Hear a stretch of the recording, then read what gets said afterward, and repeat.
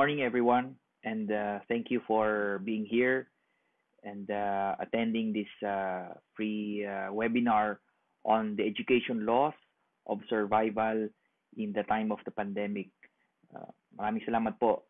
At alam ko maraming available na lectures ngayon and webinars in social media, and I hope I can add to knowledge for all of you, and to help us adjust and transition to the new normal.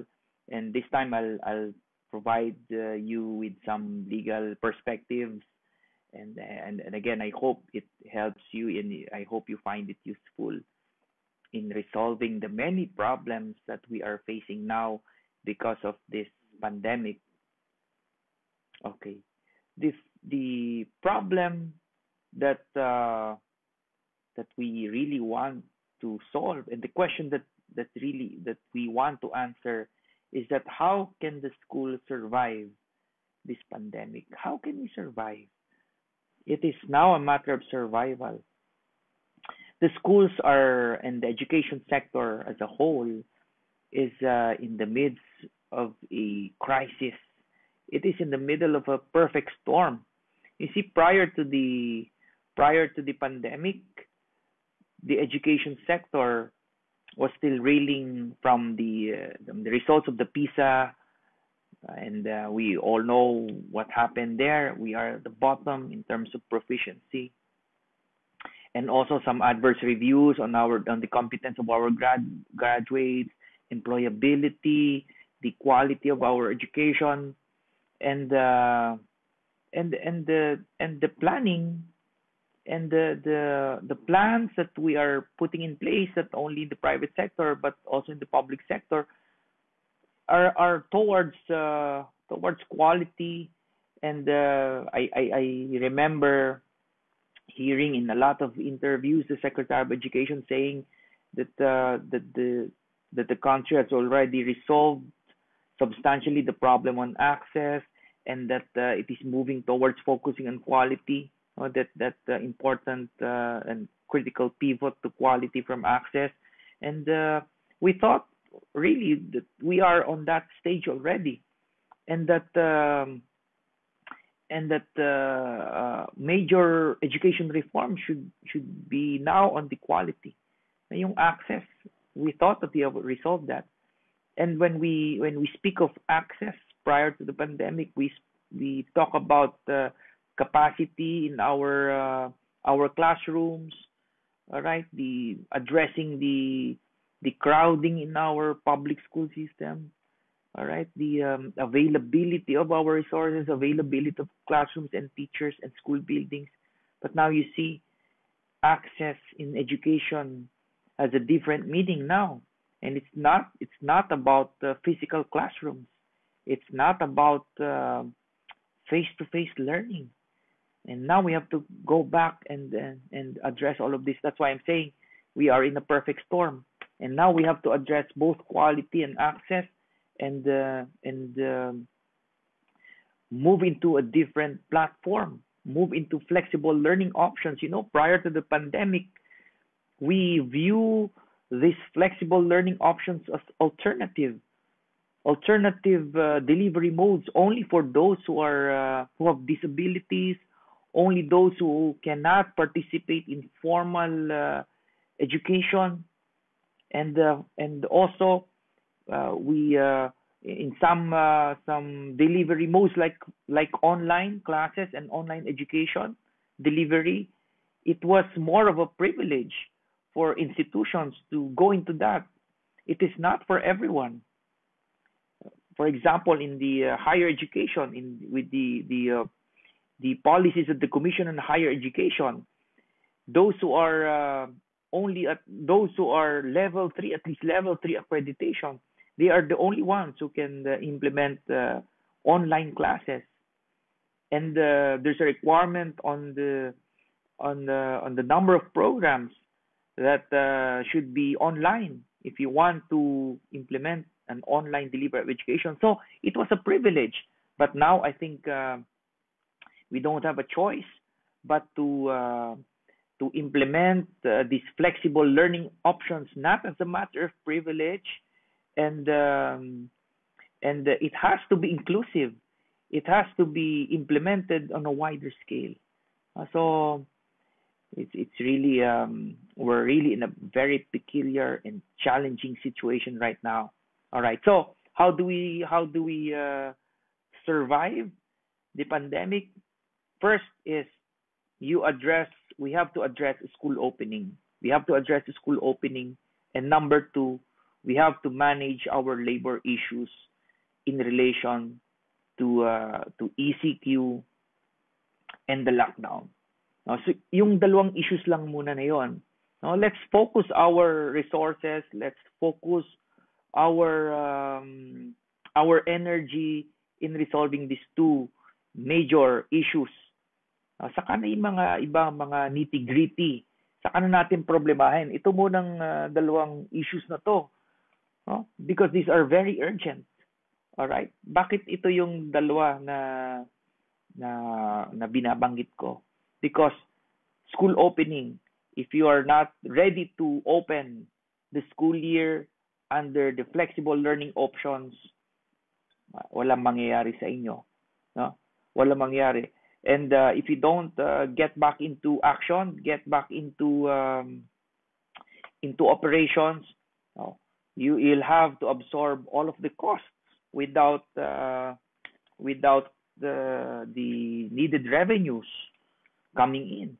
You'll have to absorb the payroll. So the more it is delayed, the further the school opening is delayed, then the more it becomes very difficult for schools. All right. Now, so those two issues lang muna. Okay, lalo na yung labor, we will go into that later on. Yun ang isang mabigat na issue talaga ngayon, no? That we really have to balance the ability of our schools to absorb the payroll and the needs of our school personnel, but at the same time thinking of the viability of our educational institutions. All right.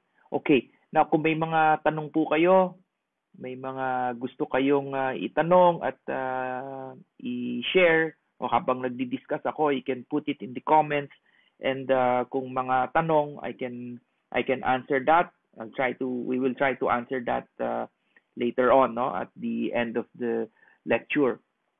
All right. There's a school lockdown, no? So how do we get back into action? We need to be flexible. Yan ang ano ngayon. That is the operative word now for many schools. Flexibility. We need flexibility in our schools to be able to thrive and survive the pandemic. All right. So we have to be flexible. Flexible learning options. Yan ang mga trends ngayon, no? So we have to migrate to that. We have to transition to flexible learning options because there is no other way, as I've said earlier. So what are the flexible learning options available? Open distance learning, online delivery, e-learning. So yung asynchronous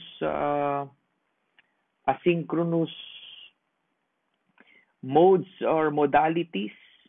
All right? Asynchronous mode of delivery. Ibig sabihin, yung hindi kailangan yung mga estudyante learning all at the same time, so they can work at their own pace. They just need the learning materials. For example, getting a USB, getting the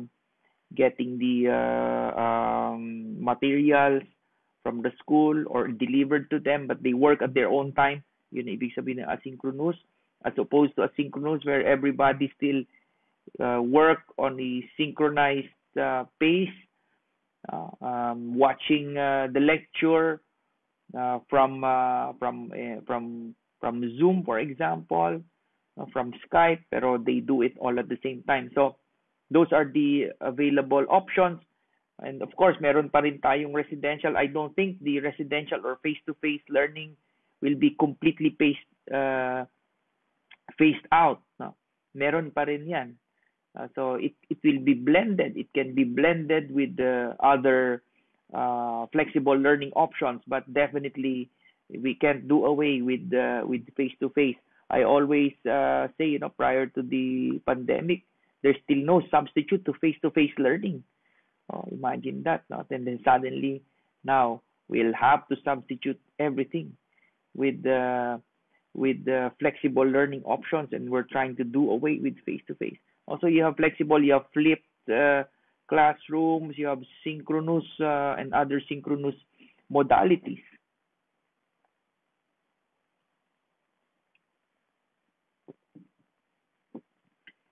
Okay, now, uh, of course, we have to consider um, the health protocols and the guidelines of the Department of Health and the World Health Organization as regards health protocols. So that remains to be the top priority, and all other concerns take a back seat, including education. So we have no choice but as I always say, education should not stop, learning should not stop. There should be continuity of learning for the students. There should be a continuity and survival of the educational institutions. And we don't have much of a choice. We really have to go into the flexible learning options.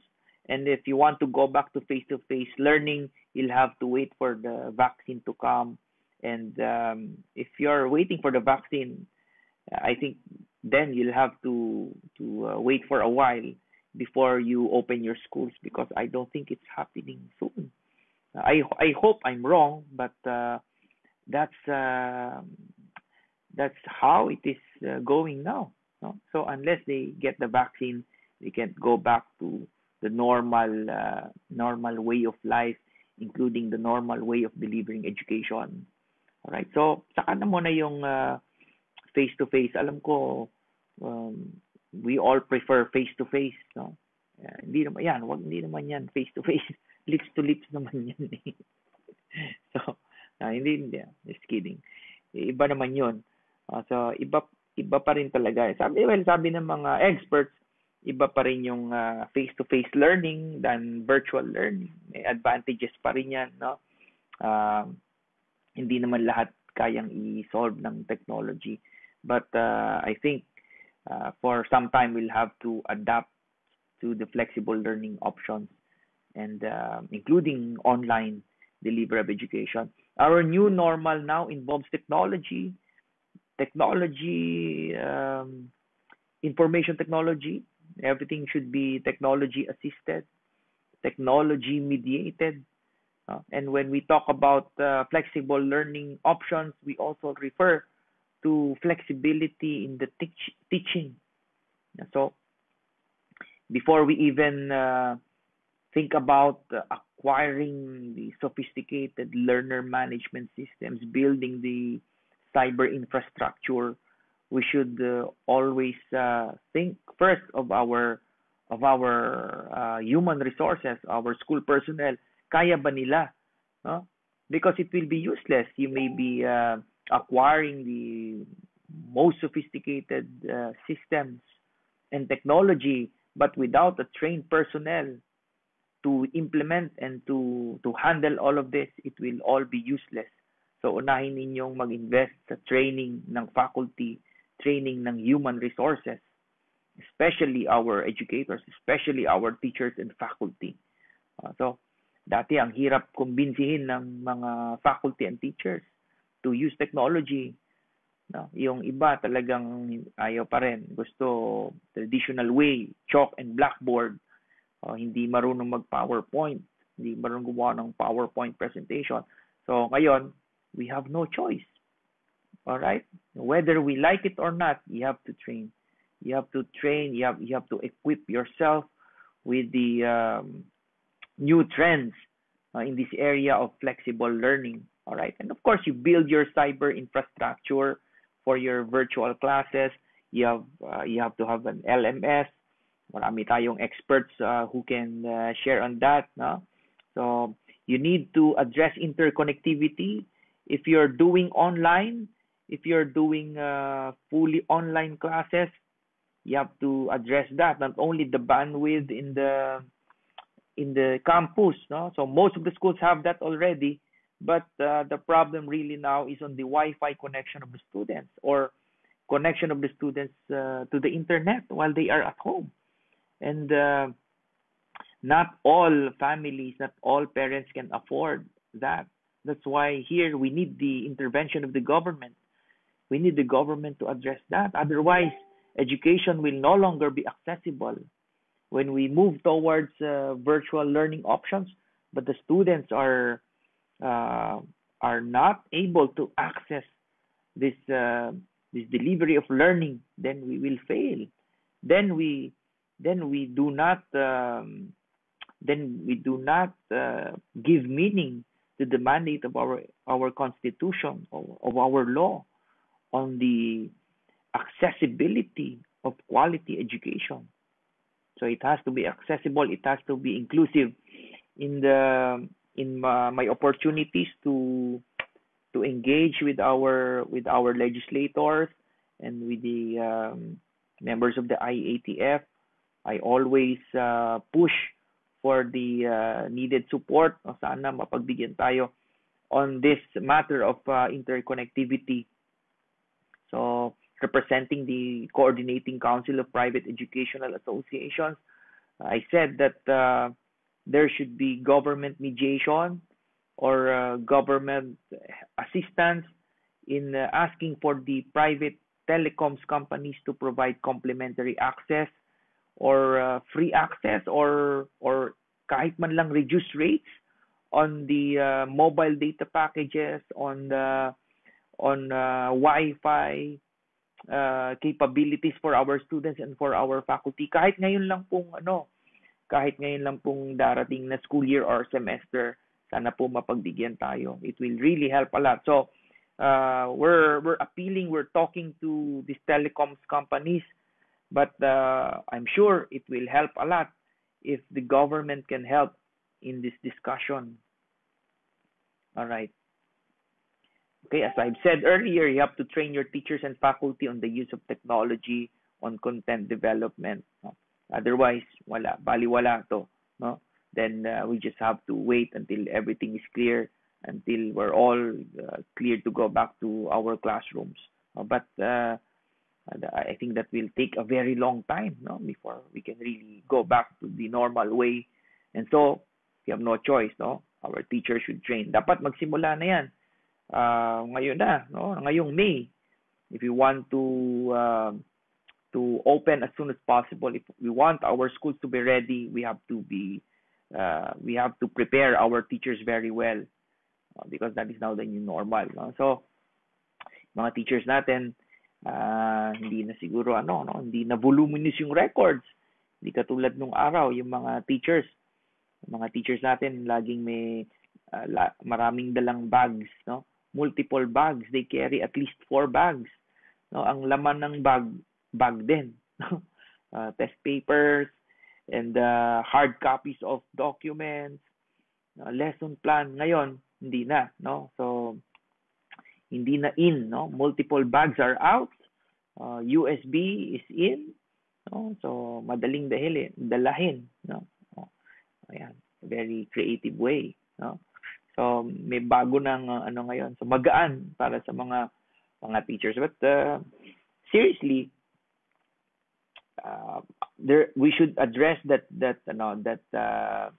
digital divide, no? Between the digital natives, our students, and the millennials and the younger generations, and with their professors, with their teachers, who are presumed to be digital immigrants. No, they're slowly migrating to the digital world. So we have to bridge that gap, and we have to do it now on a faster pace, and because we only have a few months left before we consider opening our school year. So it has to happen. The training should happen between now and June until July at the most, so we can open in August. It's also important to involve the parents.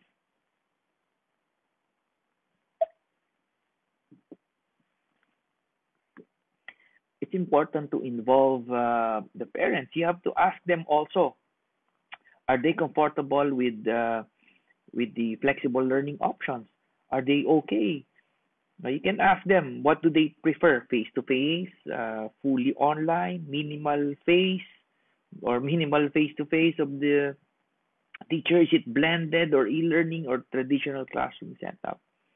I should also get their opinions on the matter. And how long do they prefer their children to be in front of the computers, for example, before they feel that that the attention will be deviated, no?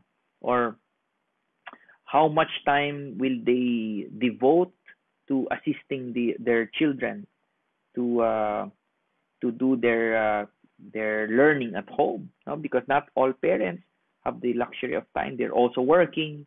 They're also they're also under flexible working arrangements, so they cannot devote their time fully. So you also have to ask them.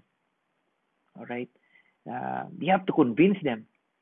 Otherwise, some of the parents are considering sitting or allowing their kids to stay at home for one school year and then just enroll next school year when the pandemic is over, or when the problem of the coronavirus is solved. No, so you have to convince your parents that that this is okay, that it is safe, and learning will continue with the flexible learning options.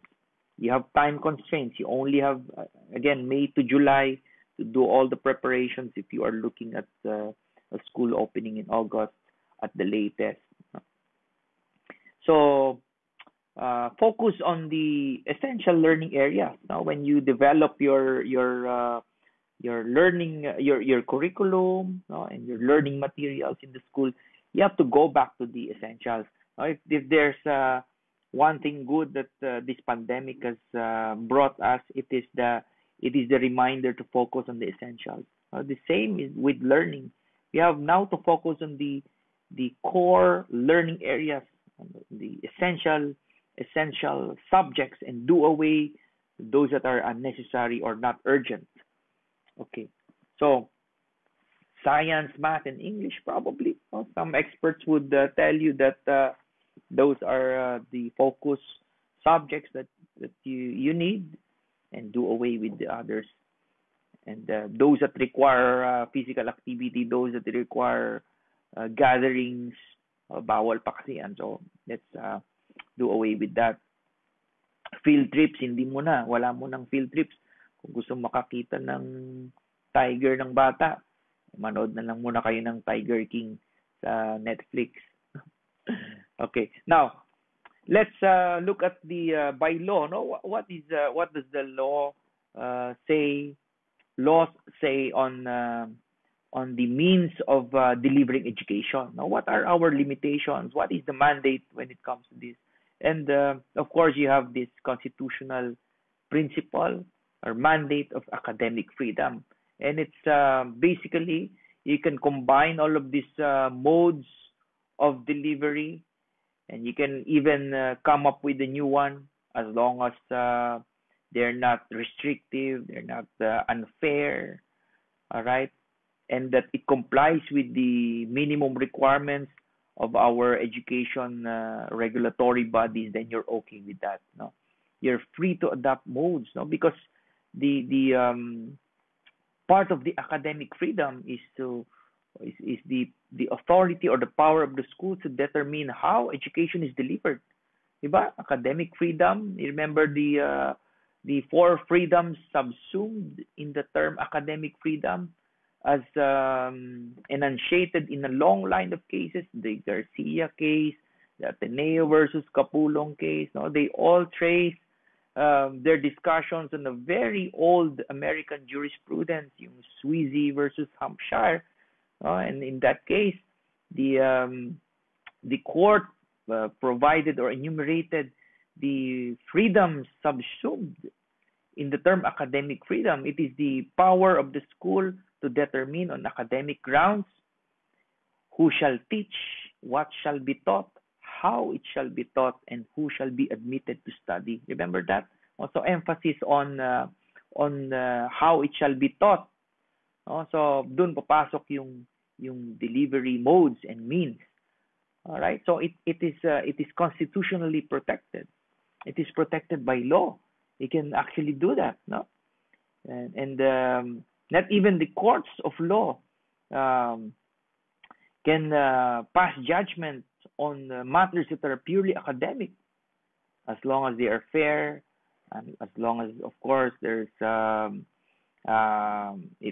fairness, all right, and it complies with the minimum standards as provided by the regulatory bodies. No? So basically, you have that flexibility and latitude, all right.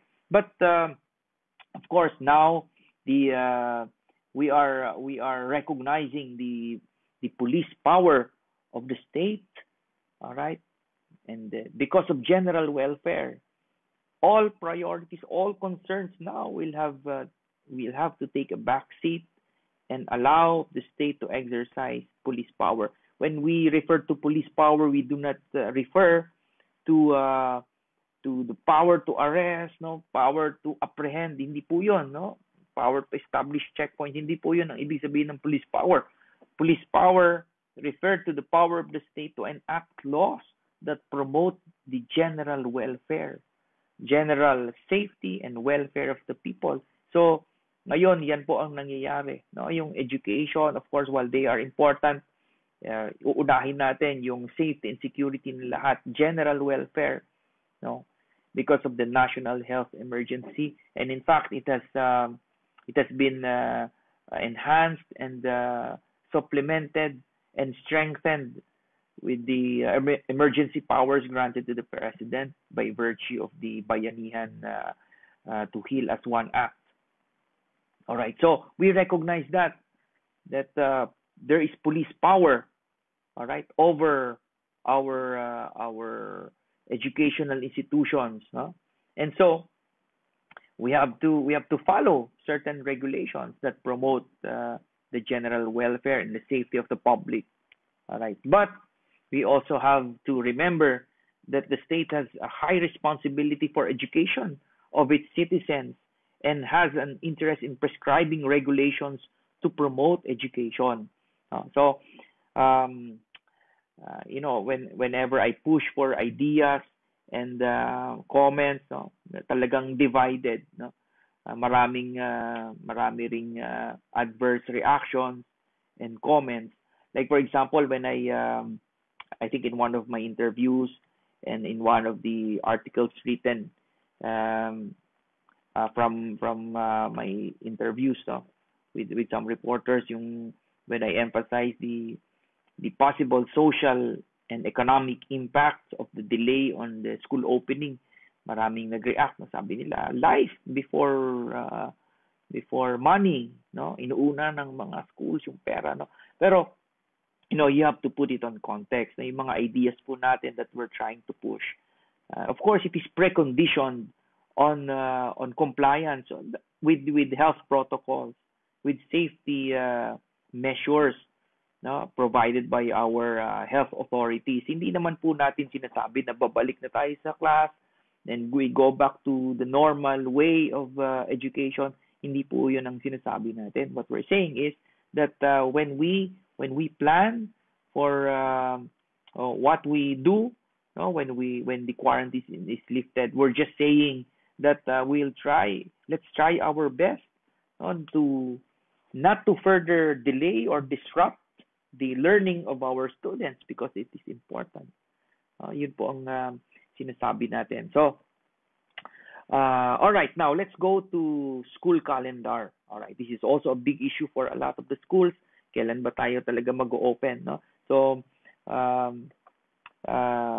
to the school administrators who are here, kung meron na po kayong schedule ng pag-open or preferred month or date of opening of your school year, you can type it in the comments so we can also see sino ba yung ready na ng June, no?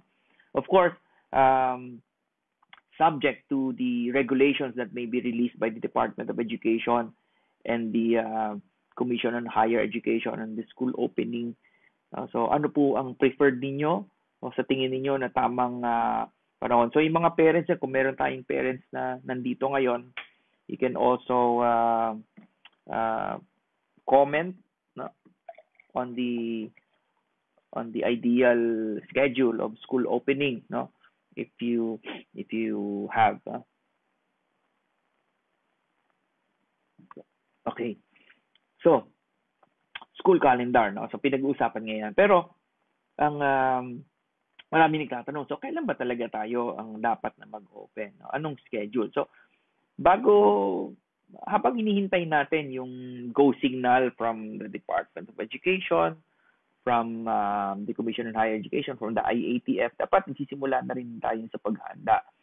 Dapat yung mga sinabi natin kanina, pinag-usapan natin about flexible learning, about training of our faculty, pwede natin gawin yan because our readiness will determine our schedule of school opening. Okay, so of course, habang hinihintay natin, but as I've said, the private education sector has academic freedom. It has the right to reasonable regulation of its institutions. So, meron tayong wide flexibility and latitude. Ngayon, ang tanong, ready ka ba? No? Ready ba yung institution niyo? So, focus on your readiness while we wait for the advice from our education authorities. But legally speaking, RA 7797, ito po yung batas that prescribes the number of school days and which provides a schedule of school opening. Sabi doon sa batas, ang sabi po dito is schools shall open not earlier than June but not later than not later than August of the year. So, kung pinag-uusapan na September opening, you have to amend the law. Kasi sabi ng batas, sabi ng batas ay hanggang ang pinaka-late na pagbubukas ng klase is August. Okay. Now, so if it is between June to August, pwedeng i-adjust. All right. Now, the RA 7797, interestingly, so yung nagre-require ng not earlier than June and not later than August, this law applies only to basic education. Some experts may have a different view, but that has been my view consistently. Every time this change in school calendar was brought up, even way before. No? Remember those times when actually tuwing opening season, no? May mga nagpo-propose from legislators, mga congressmen and senators. They proposed a change of school calendar to September, no, to avoid yung mga disruptions brought about by typhoons, etc. So ako sinasabi ko sa basic education siguro pag-uusapan, pero sa higher education, whether you need to change the school calendar, that is the discretion of the higher education institutions, and it is not covered by if there is a change, they can easily change it because the law on school calendar, yung RA 7797, applies only to the basic education institutions. Bakit po? Kasi yung RA 7797 was enacted in 1994. No? The same year that the Commission on Higher Education was created also by law. In fact, yung law, yung CHED Act was enacted earlier than RA 7797 dun sa school calendar. And it's very clear in RA 7797 that it applies only to basic education because it mentions the Secretary of the Department of Education, Culture, and Sports. And in the CHED law, it also mentions there, very specific, that it is a separate body, distinct from and independent from the Department of Education, Culture, and Sports at the time.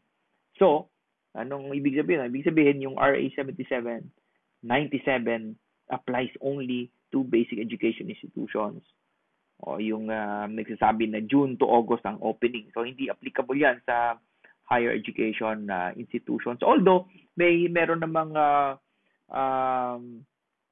CMOs yung CHED on school calendar na very similar to the provisions of Republic Act 7797. No? Pero may konting pagkakaiba.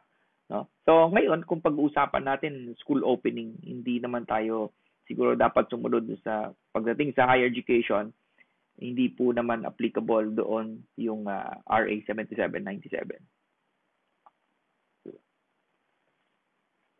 Now, school opening. So pagtapos ng school opening, I think even before you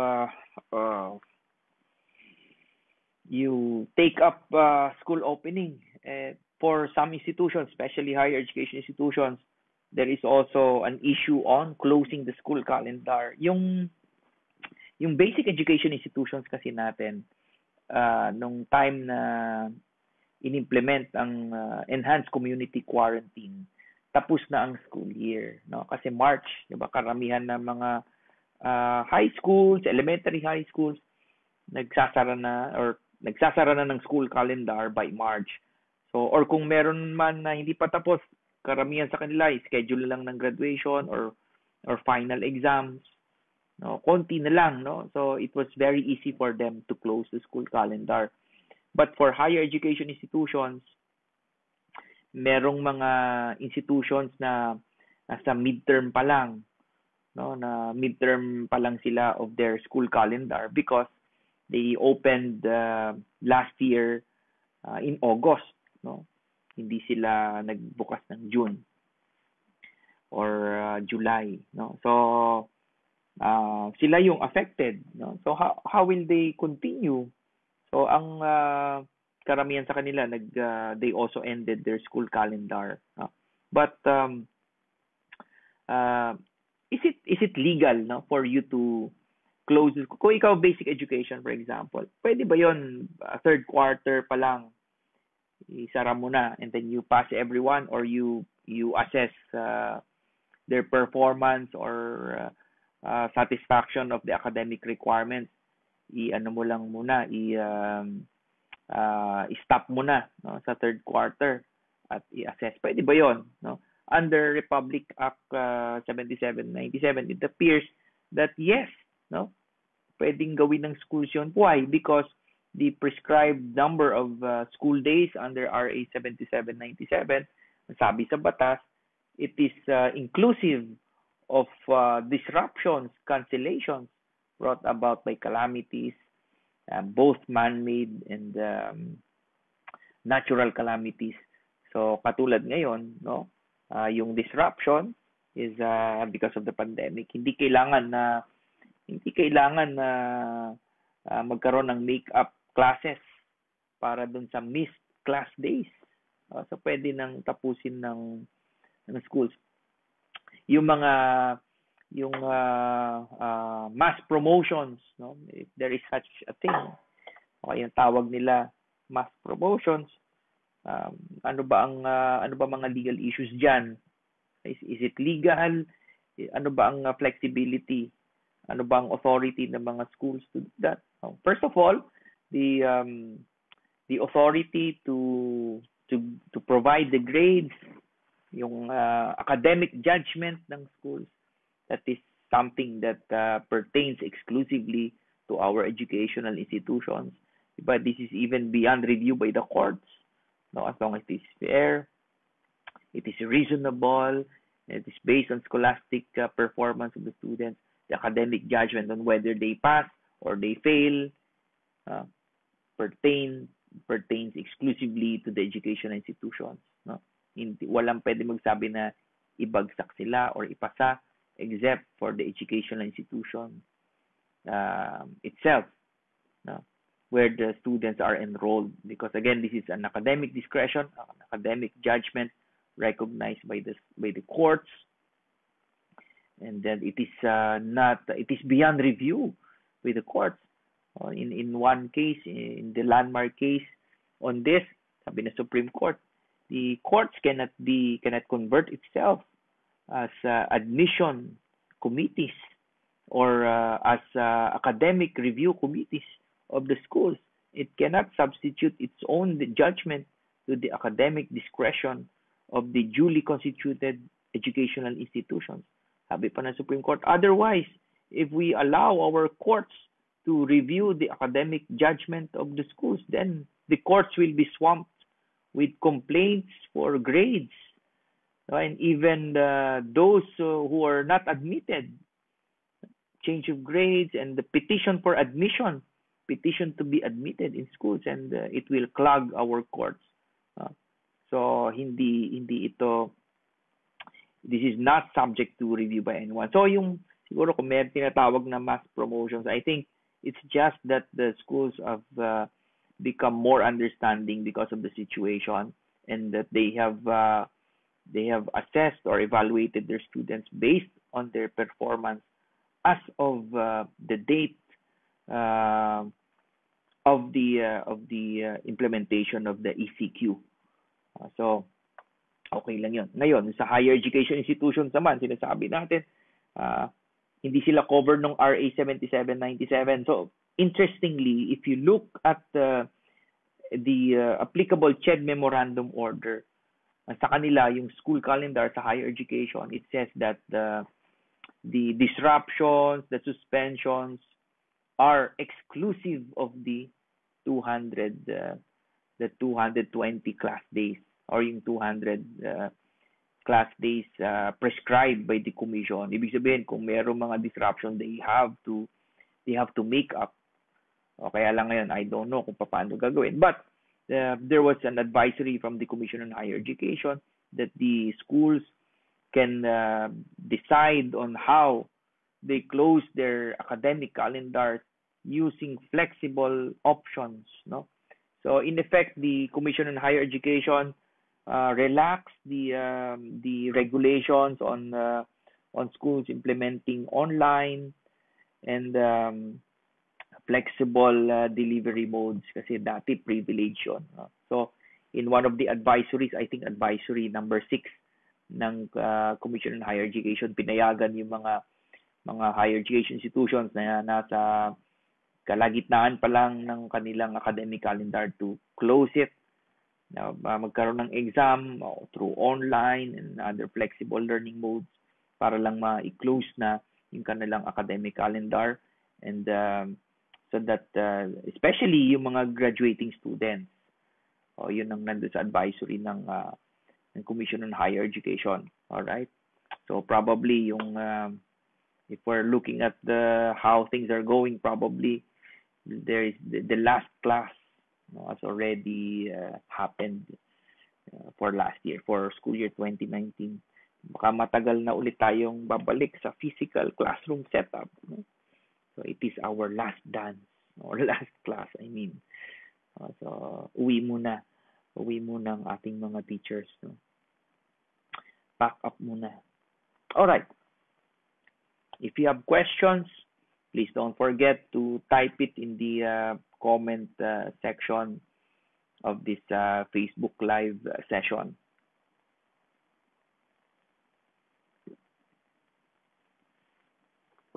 Okay.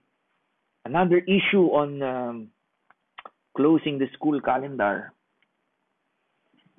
Kakangawit. Mas madaling mag-lecture na nakatayo. Okay. Next issue, refunds. Refunds. Dapat ba mag-refund? Dapat ba tayong mag-refund sa mga magulang dahil lahat tayo ngayon ay naghihikahos? So, is there a law that compels educational institutions to refund tuition because the academic calendar was cut short? Because the school calendar was suspended, and that since it can no longer continue, then should it refund the fees, no? Should it refund the fees? Yun ang tanong natin. Okay. Now, yung pong matter on whether a refund should be implemented by the educational institutions, this is a matter that should be resolved on a school-to-school basis. I'm talking about, of course, private education institutions. They have to deal with this or resolve this at the level of their schools, of their school community. Kasi iba-iba ang sitwasyon. Merong mas malaking schools, merong mas maliliit, merong yung mga big schools where they start with the very big base of their tuition rates. Malaki na talaga ang dati pa, malaki na ang tuition nila, and that they can afford some flexibility. They can refund, no? They can refund, they can return some money. Pero yung iba, they may not be in the same or similar case. Now they just rely fully on tuition collection, and then they price their tuition very low. Ngayon biglang nangyari ito. Are they violating any law if they do not refund? Should they find it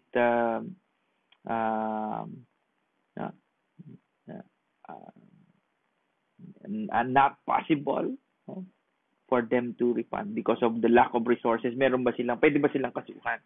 No? Yun ang tanong. So, well, siguro sa mga nakikinig na educational institutions, administrators dito, you may want to look at this provision of the Education Act, yung Batas Pambansa Bilang 232. This is a very important provision in the law where it says that all tuition payments, no? and whether it's tuition or other fees, they all form part of the institutional funds. No? They are institutional funds, and that they can pull it as part of their resources. All right, they're part of their financial resources. Institutional meaning you pull everything so that you sustain your operations. Yun ibig sabihin institutional funds. As opposed to a trust fund doctrine or principle where you cannot use the funds except for the particular purpose. But here the law says that tuition forms part of the institutional funds. So ibig sabihin, pwedeng gamitin ng school yung mga na-collect nila to pool as part of their financial resources to address other needs of the institution, especially now. No? So this provision of law becomes very, very relevant. No? Kasi, paano ka mag-refund? Wala ka nang pambayad ng sweldo. No work, no pay na yung mga teachers mo. No? Or wala ka nang pang-sustain ng payroll. O paano yon? Anong pang-refund mo? No? So of course gagamitin mo yung funds na nasa inyo as part of the institutional funds. But of course, it should be reasonable. The school should be justified. They should be fair. All right, and of course I appeal to the education institutions. If you have the money to refund and you think that these are not used, and especially because they were paid for a very specific purpose, of course you need to refund it. If it cannot be done soon, then you can schedule it when we go back to normal operations. No? But then meron din ganitong principle where if you no longer have funds, and you can use all that you have collected as part of the institutional funds. All right. And alam niyo, iniisip ko din yung syempre mga magulang mahirap na sila, no? So kailangan din nila ng funds, no, to sustain also their day-to-day needs, no? So, importante din 'yan. Pero kailangan po natin intindihin din yung kalagayan ng mga eskwelahan ngayon, ano?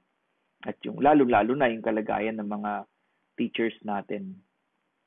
Okay. And refund presupposes payment, di ba? Full payment, no? So yung iba naman, ang bilis mag-raise ng refund. Pero no, pag nung nagbabayad, pahirapan, no? And the schools are very understanding of parents. When they give promissory notes, no? Promissory note, pakatagal pa. Patong-patong na yung promissory notes, and schools are very understanding. And now I think this is the time that you can reciprocate, no, and return the favor to the schools.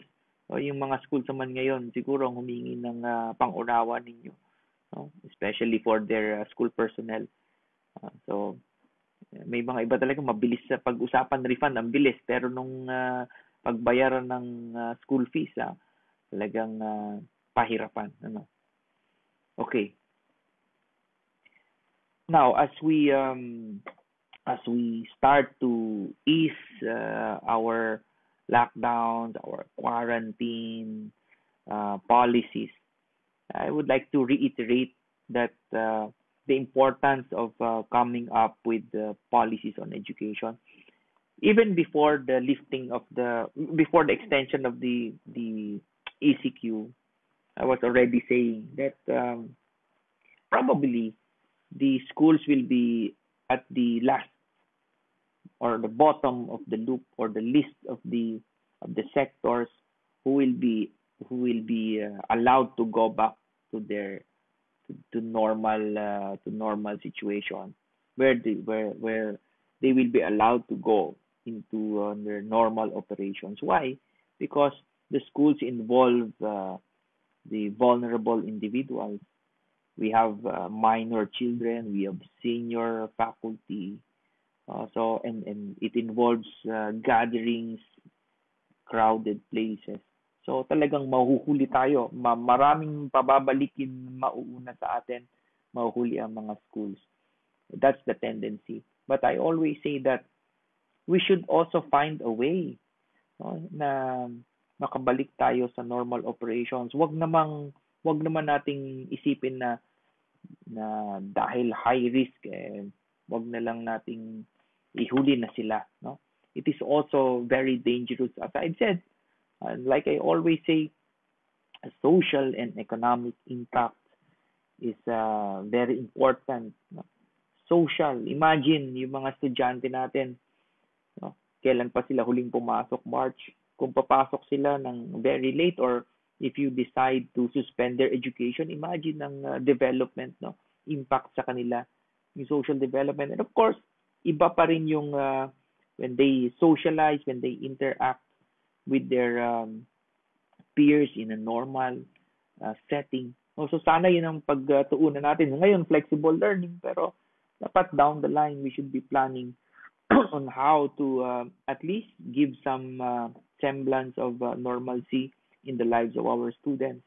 Sana pagtuunan ng pag-aaral ng pansin paano sila makakabalik doon to address the social impact. And of course, yung economic impact, both on the school and on the families. Yung economic impact sa school personnel, no, alam na natin yon. Walang school, so walang collection, walang revenue, pero nagbabayad ng salaries. And a lot of the schools can no longer sustain that. Yung iba, sabi nila, hanggang katapusan lang ng April. So marami po ngayon, nasa no work, no pay na.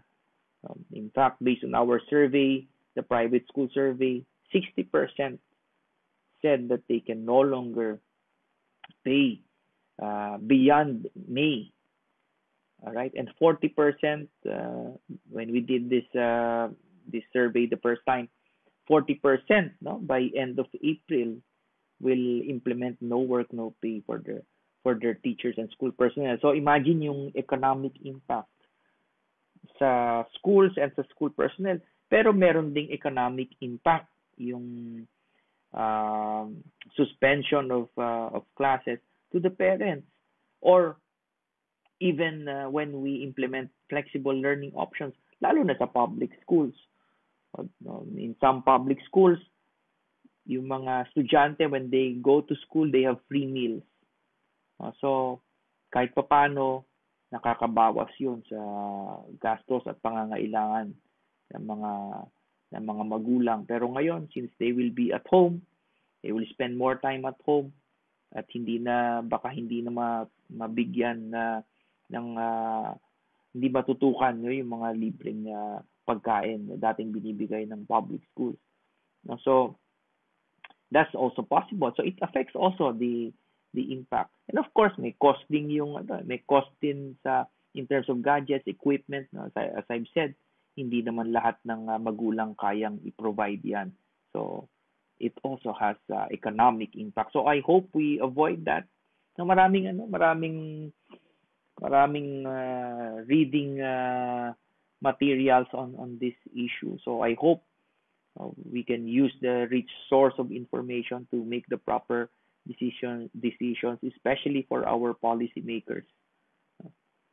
Sabi nila, di ba nung nag-uumpisa pa yung nung nagsimula pa lang yung ECQ, sabi nila mga prone yung mga senior citizens, no?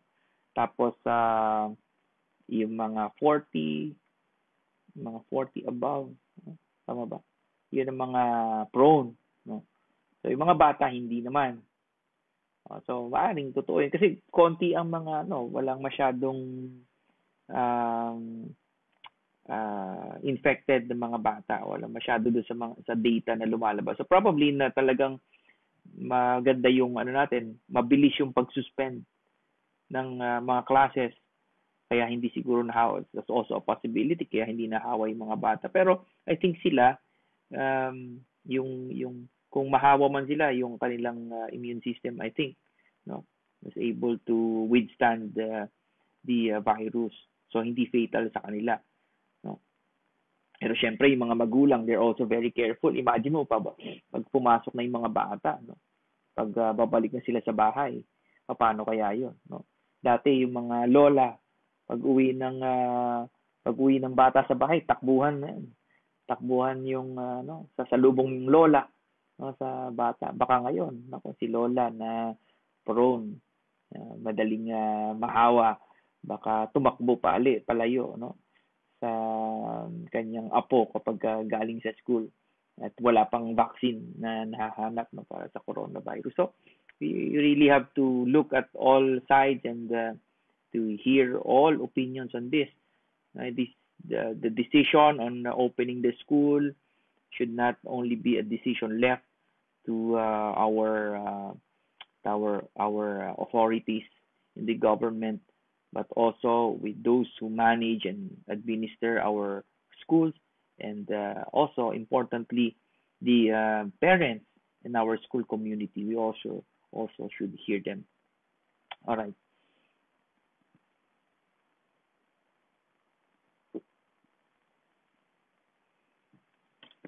Now, let's go to another important issue, which is the labor issue. Marami sa inyo, ito yung iniintay dahil talaga namang divided ang sector sa issue na to sa schools. So, hindi ko alam, depende sa siguro, baka dito merong hindi magugustuhan yung discussion natin, depende sa appreciation niyo. If you're a school administrator or school owner and you are an employee, you're a teacher, you're a faculty, kasi when you talk about remedies ito management prerogatives, but when you also when you're a teacher or faculty, you also need to survive. What about your job security? What about your security of tenure? So yun naman ang interest mo, so the interest may be varied. But I think more than ever, we should understand our situation now, and we should come together and hope that we hurdle these issues. We hurdle the pandemic so that we can go back and go back to normal operations and preserve that relationship, preserve that employment that we have now. Mahirap mawalan ng faculty, mahirap mawalan ng licensed teacher dahil lalo na kung sa private schools, ang hirap maintain yung mga teachers with license. Kasi lumilipat sila sa public schools dahil mas mataas ang sweldo doon. Or minsan mag-change ng careers. Hindi na magtuturo. So, we cannot afford, no? So, right now, we also want to keep our teachers and faculty. Faculty in higher education, ganun din. Mahirap kumuha ng qualified, no? Yung may master's degree and all of the necessary trainings, no? And expertise. Kaya hindi po pwedeng basta-basta mawala ang faculty natin and our teachers. We want to keep them as much as possible. Kaya lang, we also have to balance it with the viability of the school. Hindi mo mapipigilan pag wala ka ng resources at gusto nang umalis ng faculty. What do you do? No? Okay, now, let's go first to some issues. No? So our schools covered by the ECQ. No? Of course, by this time, alam na natin to. No? Because only private establishments providing basic necessities and such activities related to food and medicine, etc., are allowed to open during the enhanced community quarantine. And the IATF provided the guidelines and listed those establishments that are allowed to open. So you see here public markets, supermarkets, groceries, medical clinics, etc. No? Pharmacies, drugstores, pwede sila mag-open. If in your school you have these establishments, okay, no. Some schools they have in their properties they have pharmacies, drugstores, no, and of course hospitals, no. You're allowed to open. I don't think there's a supermarket in a school, no, wala naman siguro. But unless you have these establishments in your property, pwede ka pa rin mag-open, no. Okay. Now, can schools allow school personnel to report for work during the ECQ, no, or during the quarantine? Ngayon, meron na tayong GCQ pero meron pa rin guidelines, no? Okay. In the school setting, dun sa IATF resolution number 9, if I'm not mistaken, o 29, no? Nakalagay doon that for higher education, the higher education institutions may allow a skeletal workforce to report to the school physically for the purpose of closing the school calendar and to process the credentials of its students, particularly those who are graduating. All right. So parang it presupposes or it implies that other than that, the school personnel cannot report to the school, no? But even during the ECQ, bago pa na-extend, the schools, there are certain employees in the schools that who perform essential tasks. All right, that they still need to go at least, no, even for intermittent or small or short periods of time.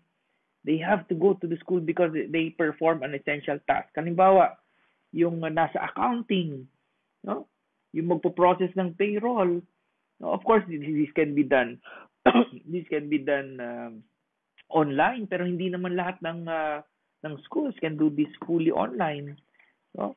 So, there are certain parts of the processes that need to be accomplished inside the school grounds, no, in their offices in the school. So paano sila, no? Those who need to submit grades, and this cannot be done fully online, no, and those who process student subsidy applications, yung nagpo-process ng TS or ESC or mga vouchers, even the TSS, and those who process the application for camp. Yung mga ginagawa, minsan hindi yan kaya na fully online sa bahay. So, sila, I think, they should be allowed, no, to go to the schools. And yung siguro hindi lang for higher ed, also for basic education. hindi pa na-distribute yung cards, no? So I think the same situation applies to the basic education. Magpapasweldo ka din eh, no? And it's important, no? Some of the employees should perform these essential tasks. In fact, doon sa bago ni-release yung IATF Resolution number 29, merong advisory yung CHED. Advisory number 9 or number 6, advisory number 6, kasama doon, sabi ng Commission on Higher Education. Those, while the schools are closed, the personnel who perform essential tasks may be allowed, no? And specifically mentioning those who process the payroll, etc. No? So I think we have some, we should also have some flexibility there. Hindi naman sila papasok ng matagal, no? But of course, you have to make sure that your schools observe the safety and precautionary standards in the workplace, even on short periods that you allow your employees performing essential tasks. Okay. So, what reporting schedule should be followed in case employees are made to report for work during ECQ? It's a management prerogative. But the idea is they should not stay longer than necessary, and that it only involves the skeletal work first. This is very relevant, especially those who will be under or who are now under GCQ. So wala dun sa mga high risk areas like NCR, Region 4, A and B. So they can now plot the schedule of their personnel. Can employees be sanctioned for refusing to report for work while on ECQ? Sabi ng Labor Advisory ng Department of Labor and Employment, Labor Advisory number 3. Sabi, no, you cannot. No, you cannot sanction them. But of course, hindi naman lahat ng rules merong exception. If it is also very clear that there was bad faith on the part of the employee who refused to report for work, and that there is no imminent danger naman, but the employee simply by bad faith or malice refuses to work, of course, pwede siyang masanction doon, because the prohibition is only when the reason is due to imminent danger, and that the employee refused to report for work. You cannot sanction the employee. But of course, if there is some other reason, there is some basis like malice or bad faith, or there is an intention to sabotage whatever the operation of the school, of course, the employee may be sanctioned. Aside from intermittent reporting and flexible work arrangements, what other remedial measures can schools adopt during the effectivity of the ECQ to minimize its effect on the workforce? Of course, meron tayong work from home or telecommuting. Telecommuting in the universal sense, not necessarily referring to the telecommuting law. No? Yung work arrangements that they can work in a remote place, not necessarily at home, but it is working on a place different from their work in their workstations back in the school. So you can allow them to work from home if it is possible. But if they cannot, then you're not compelled to implement a work from home scheme. All right. What are the guidelines for the implementation of a work from home program? Wala pa pong exact rules on that. In fact, yung telecommuting law that was enacted last year, if I'm not mistaken, bagong batas pa lang ito, it is still under pilot implementation as a research and development pa lang, no? The industries that are unlikely to implement a work from home scheme, they're being encouraged to implement it under the pilot implementation. So wala pang although may implementing rules na yan, wala pang malinaw na guidelines. So the schools, if you want to implement a work from home scheme, then it's practically you can provide your own rules on that, because wala pang guidelines released ang ating Department of Labor and Employment. But of course, you can follow some of the standards provided in the telecommuting law, like providing who are eligible to go into work from home. You can also come up with a code of conduct for those who will be under a work from home. Merong bakit may code of conduct nasa bahay naman? Well, you can provide code of conduct on social media, or when they are in cyberspace, when they interact with students, with the other members of the community. Of course, they should also observe some norms and standards of behavior. So you can also provide that. You can issue a code of conduct for those who are under work from home. Also, you can also provide policies on the use of school equipment. If you're lending them laptops and other equipment, then you can also provide the policy. What do you do? Should they register their own laptops to the school's IT, etc.? So that can be included. The number of work days and the hours, if you're implementing a work from home scheme, it can also be provided. And of course, statutory benefits should continue if you're continuing to pay your faculty and your teachers and your school personnel under your work from home scheme. Okay, and of course, reportorial requirements. So these are the things that you can follow in coming up with the work from home policy in your schools. Okay, what security measures can schools adopt to ensure the privacy of personal information while personnel in charge of them are on work from home or telecommuting scheme? You also have to remember to observe the proper precautionary measures in whenever we are dealing with records that contain personal information of our students, personal information of our faculty and school personnel, especially when we are dealing with all of these documents at home. So the schools can implement a policy where they limit the access of personal data of students and employees while they are working remotely. So kung hindi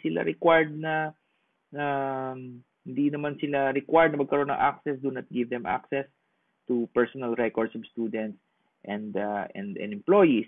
Or if it cannot be avoided, then you should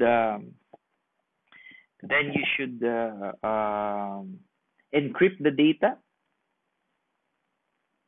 You should encrypt the data and anonymize data if possible. If the personal information is not necessary in working on these documents, or redact the personal information from the records. Okay, so basically you have to observe the privacy principles even when you are under a work from home scheme. All right, let's go to salaries and compensation. Very sensitive na itong topic na ito. All right, on payroll. All right, salaries and compensation. No work, no pay. Are schools required to pay the salaries of its employees during the enhanced community quarantine? And the Department of Labor and Employment in its labor advisory said that no, the schools are like other establishments. They are not required to pay their employees during the ECQ. All right, but of course, the establishments are highly encouraged by the Department of Labor to pay their salaries, okay, during the quarantine. So I always tell the schools, our client schools, that you can actually resort to a no work no pay as a matter of extreme measure. O wala ka na talagang ibabayad. So what do you do? So no work no pay talaga. But before you go to a no work, no pay, siguro you can also consider reduced pay for reduced work. All right, or paying everyone a fixed amount while reduced, but you are able to stretch the resources to as many employees. Pwede yun, no? But as a matter of extreme measure, then it is not illegal to impose a no work, no pay scheme. No? Paano naman yung iba? Sabi nila, we cannot implement a no work, no pay. We cannot implement that because we need them to work. Pwede bang no pay, work but no pay? Or pwede ba kaming makiusap muna na i-defer muna yung payment ng salaries hanggang sa mag-open na yung school year para meron na kaming tuition collection. No, pwede ba yun? Kasi hindi namin pwedeng no work dahil pag hindi nag-work, hindi rin kami makakapagbukas. So some may be under no work, no pay, but the others, we have to ask them to work. But we have to tell them that we will pay them later on. So pwede ba yun? Well, kung papayag yung employees ninyo, then that's okay. Otherwise, it's involuntary servitude, di ba? So, and it's illegal. So depende, nasa sa inyo po yan, nasa pag-uusap ng management at ng mga empleyado. All right, I understand that these are real situations. I know in some schools it really happens. Kailangan magtrabaho na yung mga prepare for the next school year, kaya lang hindi pa kaya ng school na bayaran sila. No, it really happens for the small schools. What happens naman if the school employee contracts COVID-19 in the performance of duties? All right, the said employees shall be entitled to receive sickness benefits under the Social Securities Act and can also avail of existing company healthcare benefits in addition to PhilHealth hospital benefits if a member. But is a school personnel in the private school entitled to hazard pay? The answer is no. Yung in-announce ng Pangulo before na hazard pay is only for the employees in the government. Okay. What about leave of absence? Pwede bang i-advance na yung leave, yung accrued leave credits to be paid? No? Pwede po. No? To avoid a no work, no pay situation, you can tell your employees that they are allowed to use their leave credits only up to the number of available leave credits and then get paid. Tapos yung iba, no work, no pay. But also in some schools, they're saying we cannot allow them to use the accrued unused leave credits because even then we don't have the funds to pay them. It's really unfortunate. Okay.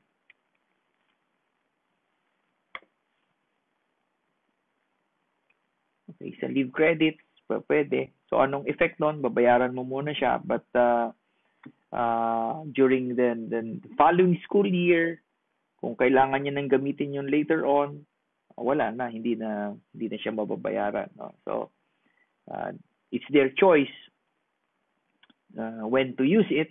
But of course, they also should know the consequence. No? They should also know the necessary consequence of what they decided. No. Okay, what kind of leave credits can the absences during the ECQ be charged to? Can be charged to the annual sick leave and annual vacation leave, depending on what the company implements. Yung sick leave kasi yung 5 days yung 5 days in service incentive leave and the sick leave, these are implemented by some companies and even schools who do not implement a vacation leave policy. So pwedeng i-charge doon or on the vacation leave policy being enforced by the school. Okay, what happens if the employee does not opt to use his or her unused leave credits? No pay. So, but the decision on whether to avail of the leave benefits or not, that is a decision or discretion that belongs to the employee. So yung forced leave, parang mali yun, no? Yung forced leave, ayaw mag-leave, bakit mo pipilitin na gamitin yung leave, no? So the option is with the employee.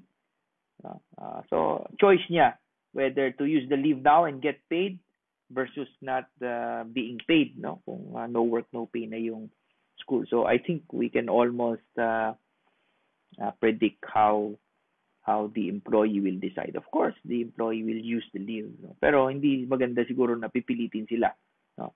They have to decide, no? Because the leave is a benefit. It is a benefit to the employee. It should be exercised by the employee as an option.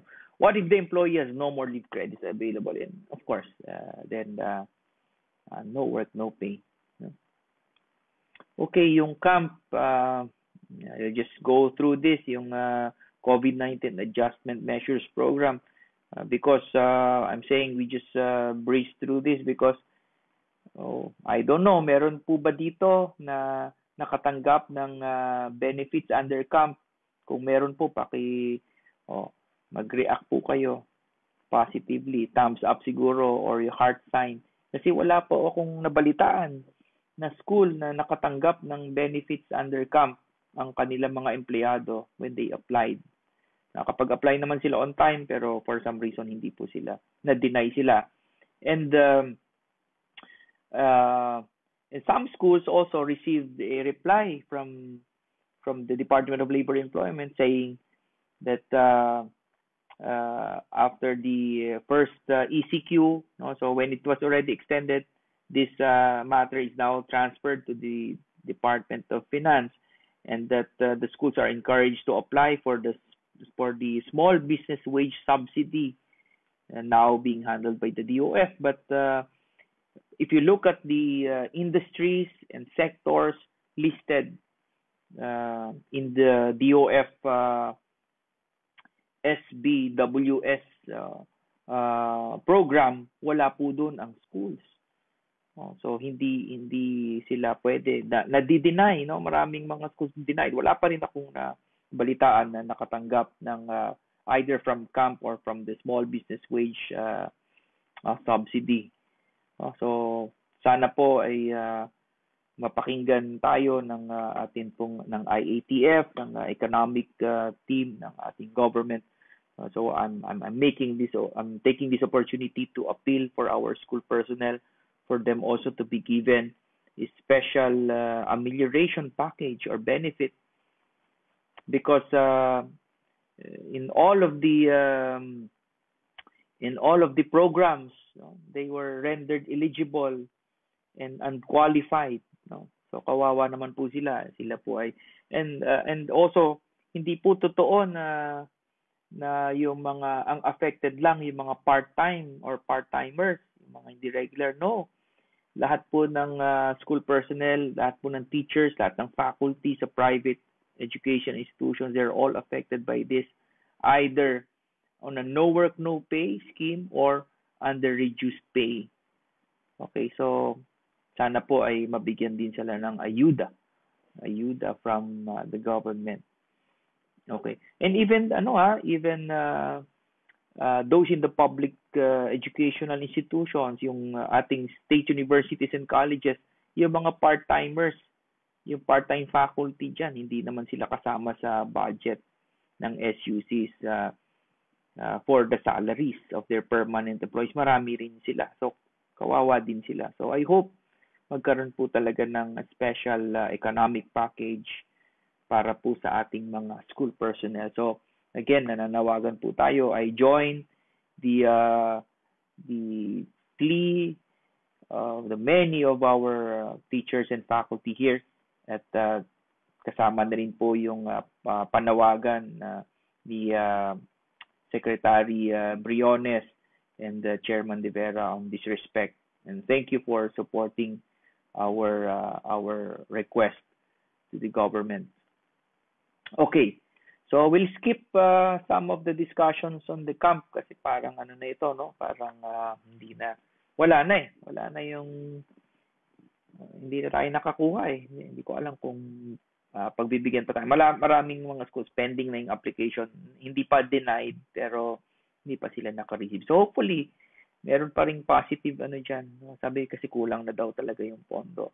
And the school personnel, they're not included in those who are bound to receive as a matter of priority, no? Okay, now I think the issue is also on labor is also after or post COVID. What do we do? All right.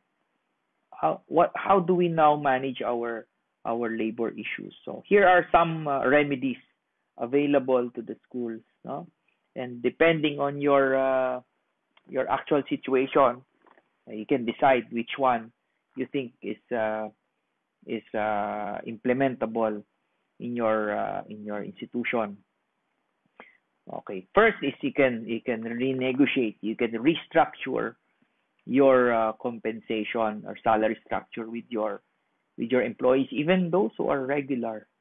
No, pwede po 'yun. Pwede kayong mag-usap kung may CBA, pwede kayong pwedeng reviewin din 'yon. Nakita yung pa ako, wala akong pa-shorts.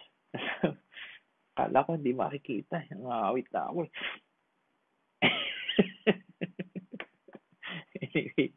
Anyway, first is you can agree on a solution with employees, but consent is required. If they agree, then fine. So you can renegotiate. Kung hindi sila mag-agree, you cannot. No, you cannot unilaterally change the contract of your permanent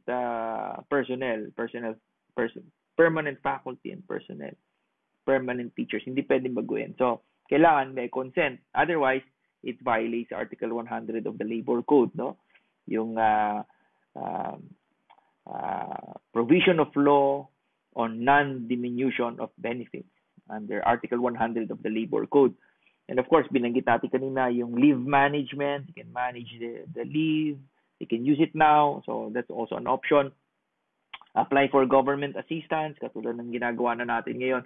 And then, of course, as a matter of extreme measure, retrenchment. No? So wag naman sana tayong dumating doon. Pero kung talagang wala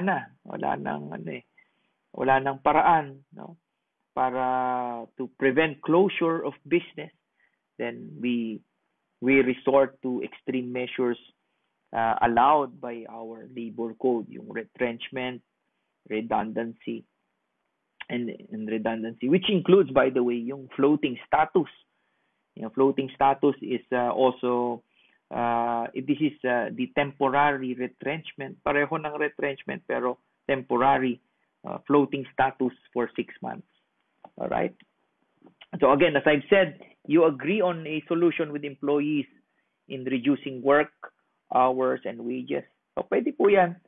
You sit down with your employees, tingnan ninyo kung ano ba yung component ng salary nila or compensation or benefits and incentives that are conditional.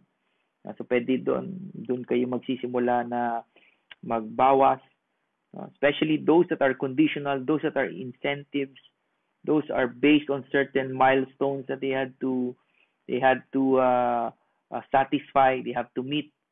No, may mga schools na yung mga faculty and teachers, they receive increase in their salaries because of increase in enrollment. So probably can also restructure that now because we're not expecting the same number of enrollment, and there is a substantial decline in our enrollment for the coming school year. Then you can reduce yung mga incentives the incentives that we give to our personnel because they completed the entire school year. Yung mga ganyan siguro pwede nating reviewin na.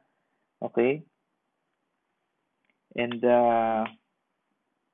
decide whether we can continue to provide them to our employees. Okay. Now, if they agree, again, as I've said, if they agree, then that's good. Uh, then you can continue with the relationship, and you're able to save some costs and money for to sustain the operations. Otherwise, hindi po pwede dahil violation ng Article 100 of the Labor Code. Now, let's revisit yung Article 100 of the Labor Code. Kailan ba nasasabi na there is diminution, okay? There is violation of the non-diminution rule, all right? The Labor Code prohibits employers from unilaterally eliminating or reducing the benefits. Please take note of the word unilateral. Ibig sabihin, there is no agreement, no? Kasi it's unilateral. Only the employer decided on it, no? Kaya nga sabi ko, if it is a product of negotiation and with the consent of the employee, there is no violation of the non-diminution rule. All right, there is diminution of benefits if it is unilateral and the following requisites concur. First is that the grant or benefit is founded on a policy. It is based on a policy, or it has ripened into the practice has ripened into a policy over a practice for a long period of time. Number two, the practice is consistent and deliberate, meaning it is not conditional. The practice is not due to error in construction or application of a doubtful or difficult question of law. All right. If it is, for example, is paid in error or by mistake, if you suddenly realize that and you unilaterally discontinued it, it is not violation of the non-diminution rule. Number four, then the diminution or discontinuance is done unilaterally by the employer, as already stated. Alam niyo po yung Article 100 of the Labor Code on non-diminution. This is not actually a labor law concept. No, it is based on the civil law principle on mutuality of contracts. What makes it illegal is not the elimination, reduction, or withdrawal of the benefit or the compensation. What makes it illegal is that when it is done unilaterally, meaning without the consent. Why? Because this is based on the principle of mutuality of contracts, which says that what has been contractually agreed upon may not be unilaterally withdrawn. So applied to employment contracts, the employer cannot withdraw benefits, cannot withdraw salaries, compensation that were agreed upon at the inception of the employment contract.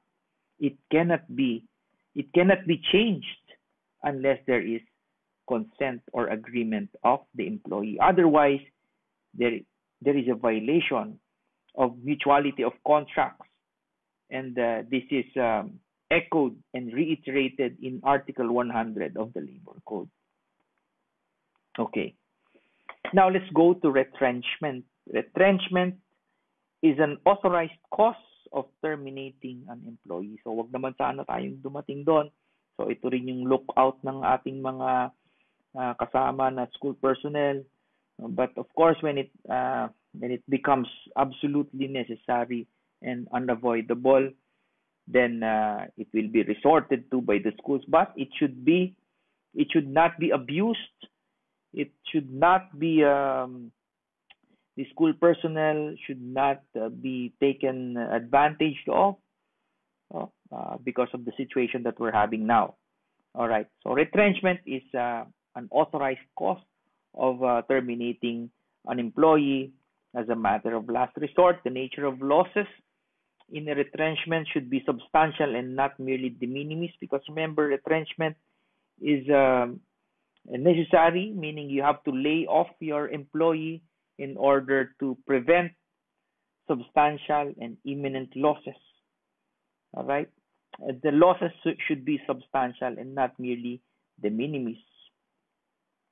The substantial loss apprehended must be reasonably imminent, as such imminence can be perceived objectively and in good faith by the employer.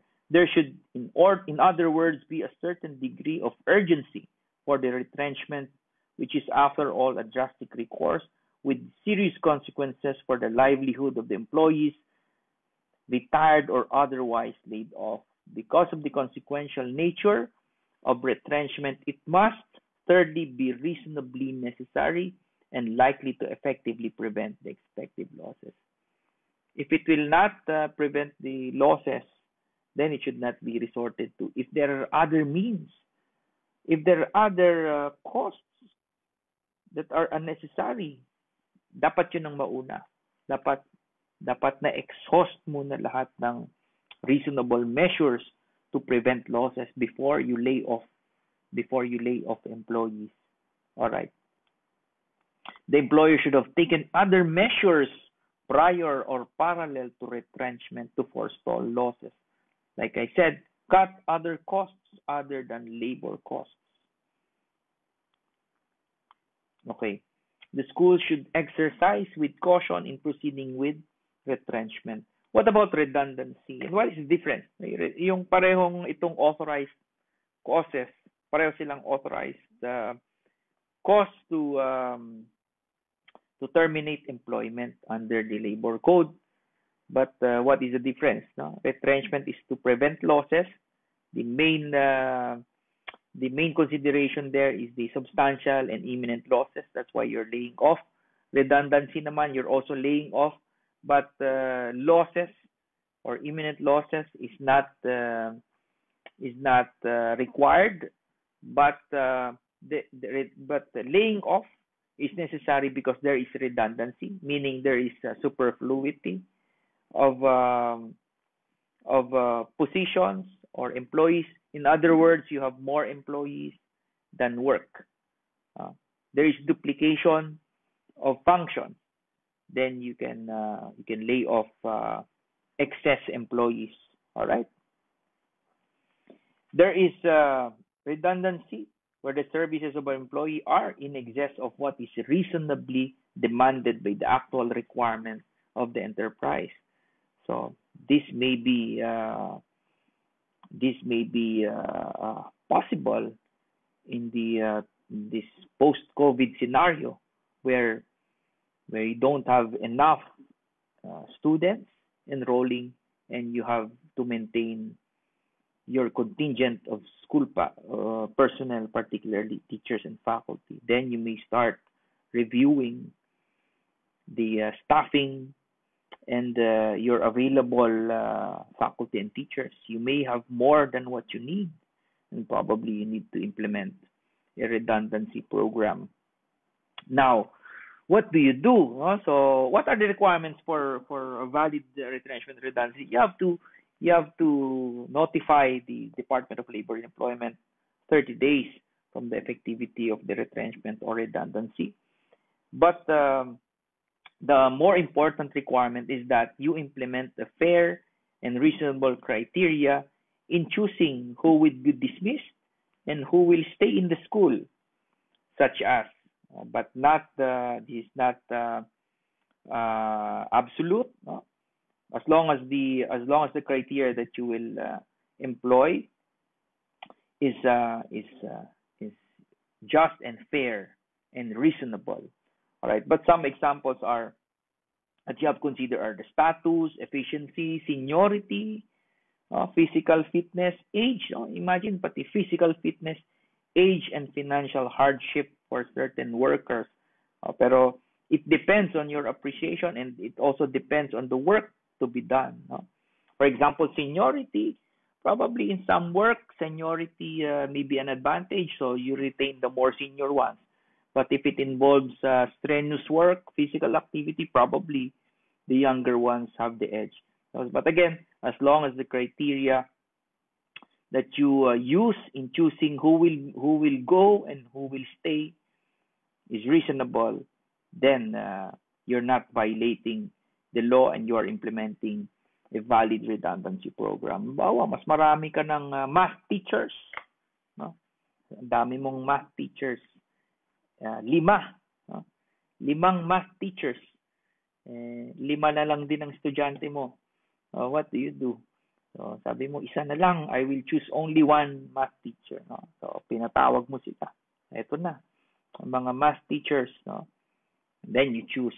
You come up with the criteria and choose who will stay. So, ito kaya, sa scenario na ito, sinong pipiliin ninyo? 5 years in service, no license, pero new graduate. 3 years in service, license. Isa pala, no license. Ito, may license, pero 60 years old na. Mukha lang bata. No? Ito namang 15 years in service, license with MA pa, no? And 35 years old. Or somebody who's 15 years in service, with license, with MA, kaya lang Pasa-buy. No? Or yung principal, no? Math teacher din. Sino kaya ang pipiliin niyo dyan? No? Okay. Or, it's also possible that there is already a labor saving device or labor reducing equipment in the school. Pwede din yan maging cause for redundancy. Hindi na kailangan ng tao, no, to do the work kasi meron ng AI, artificial intelligence. So it's possible. Kung lalo na ngayon, kung meron tayong flexible learning options, it may also be a cause for implementing redundancy programs. So please take note, no, this is exercised with extreme caution and only as a matter of last resort. Hindi pwede itong first option is to lay off.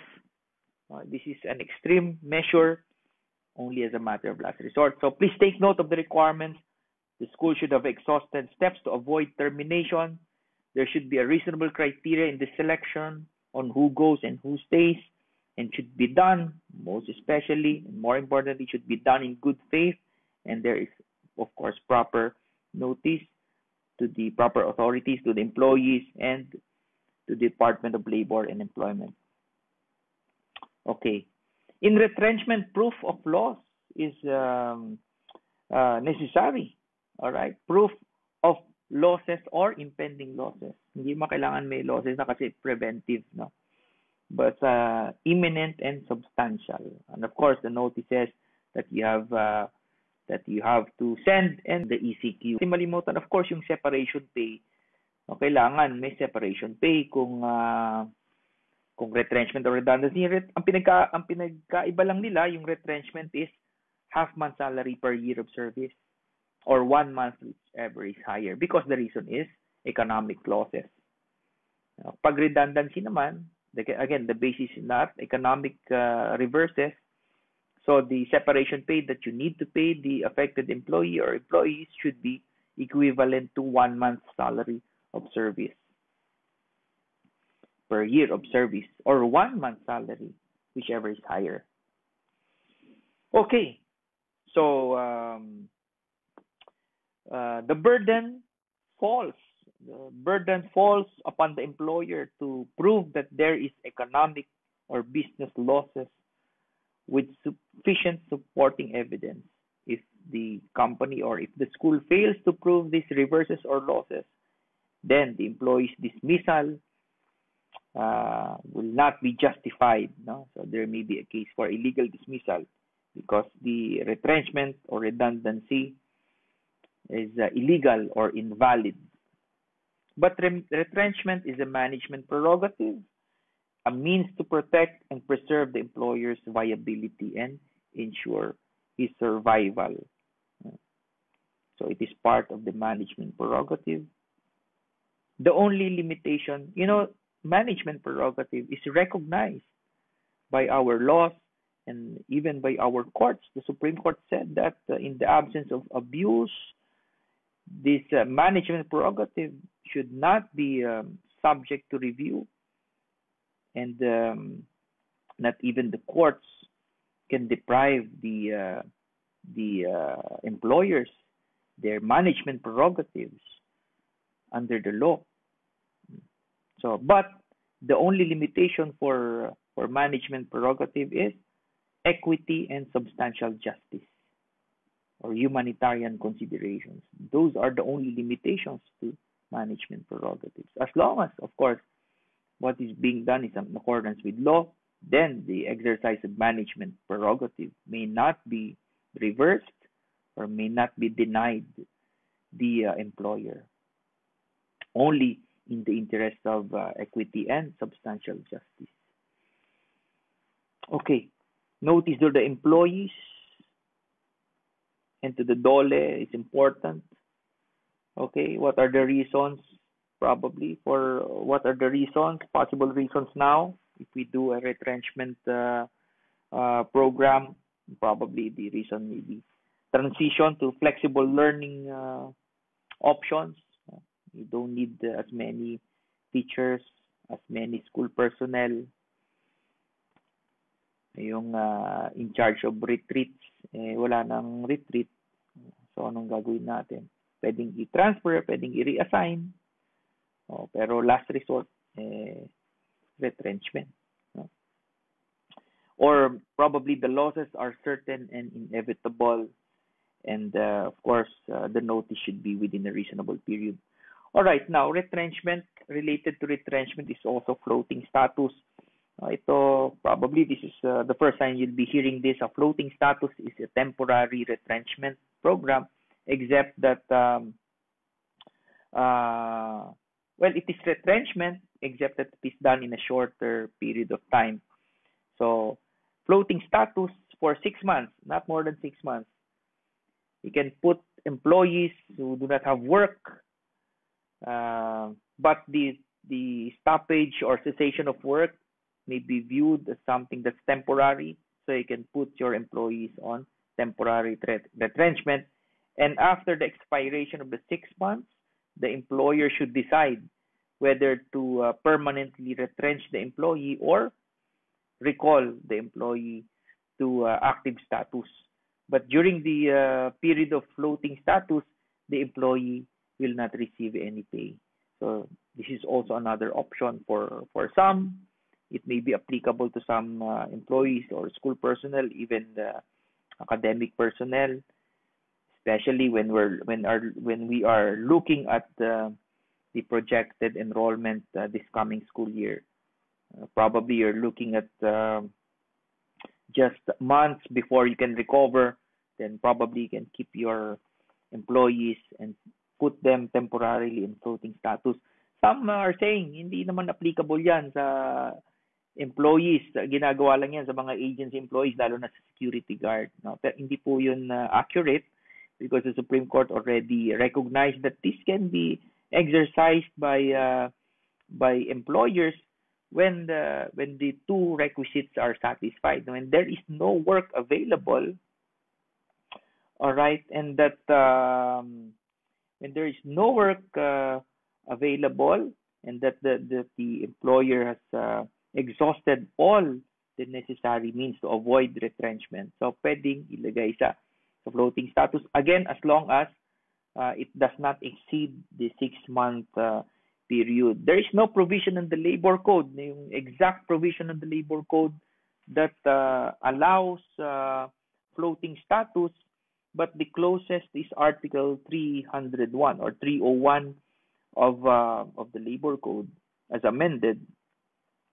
It says that when employment not deemed terminated, okay, the bona fide suspension of the operation of a business or undertaking for a period not exceeding 6 months, or the fulfillment by the employee of a military or civic duty shall not terminate employment. In all such cases, the employer shall reinstate the employee to his former position without loss of seniority rights if he indicates his desire to resume his work not later than 1 month from the resumption of operations of his employer or from his relief from the military or civic duty. So this is the closest to a provision in the labor code on floating status. After 6 months,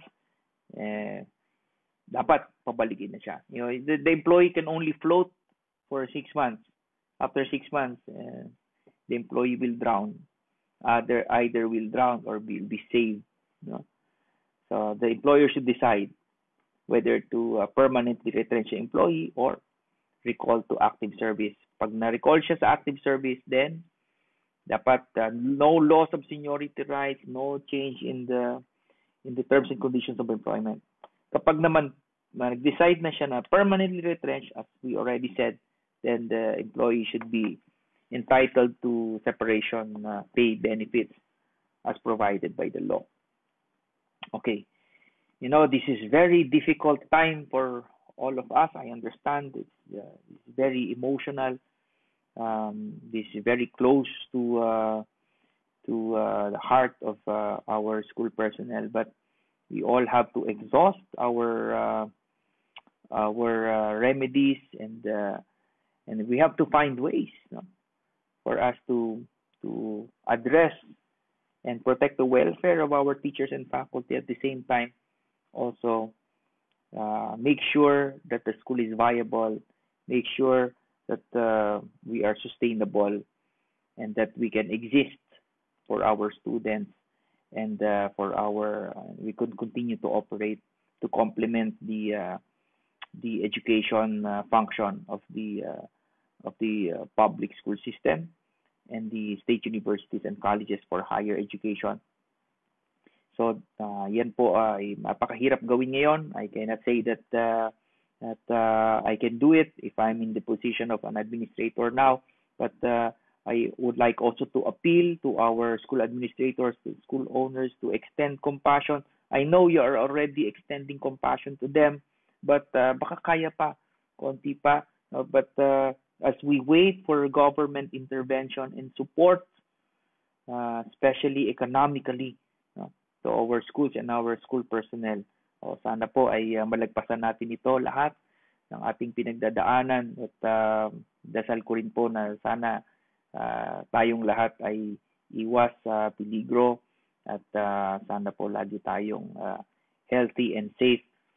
So this ends my presentation and my lecture this morning. If you have questions, and we're taking note of the questions and comments made during the lecture, we'll try to answer that in a while. Ako po ay magre-restroom break lang muna. So I hope you stay. If you have some questions, that kung hindi naman, you can continue to keep in touch through this page and through other channels.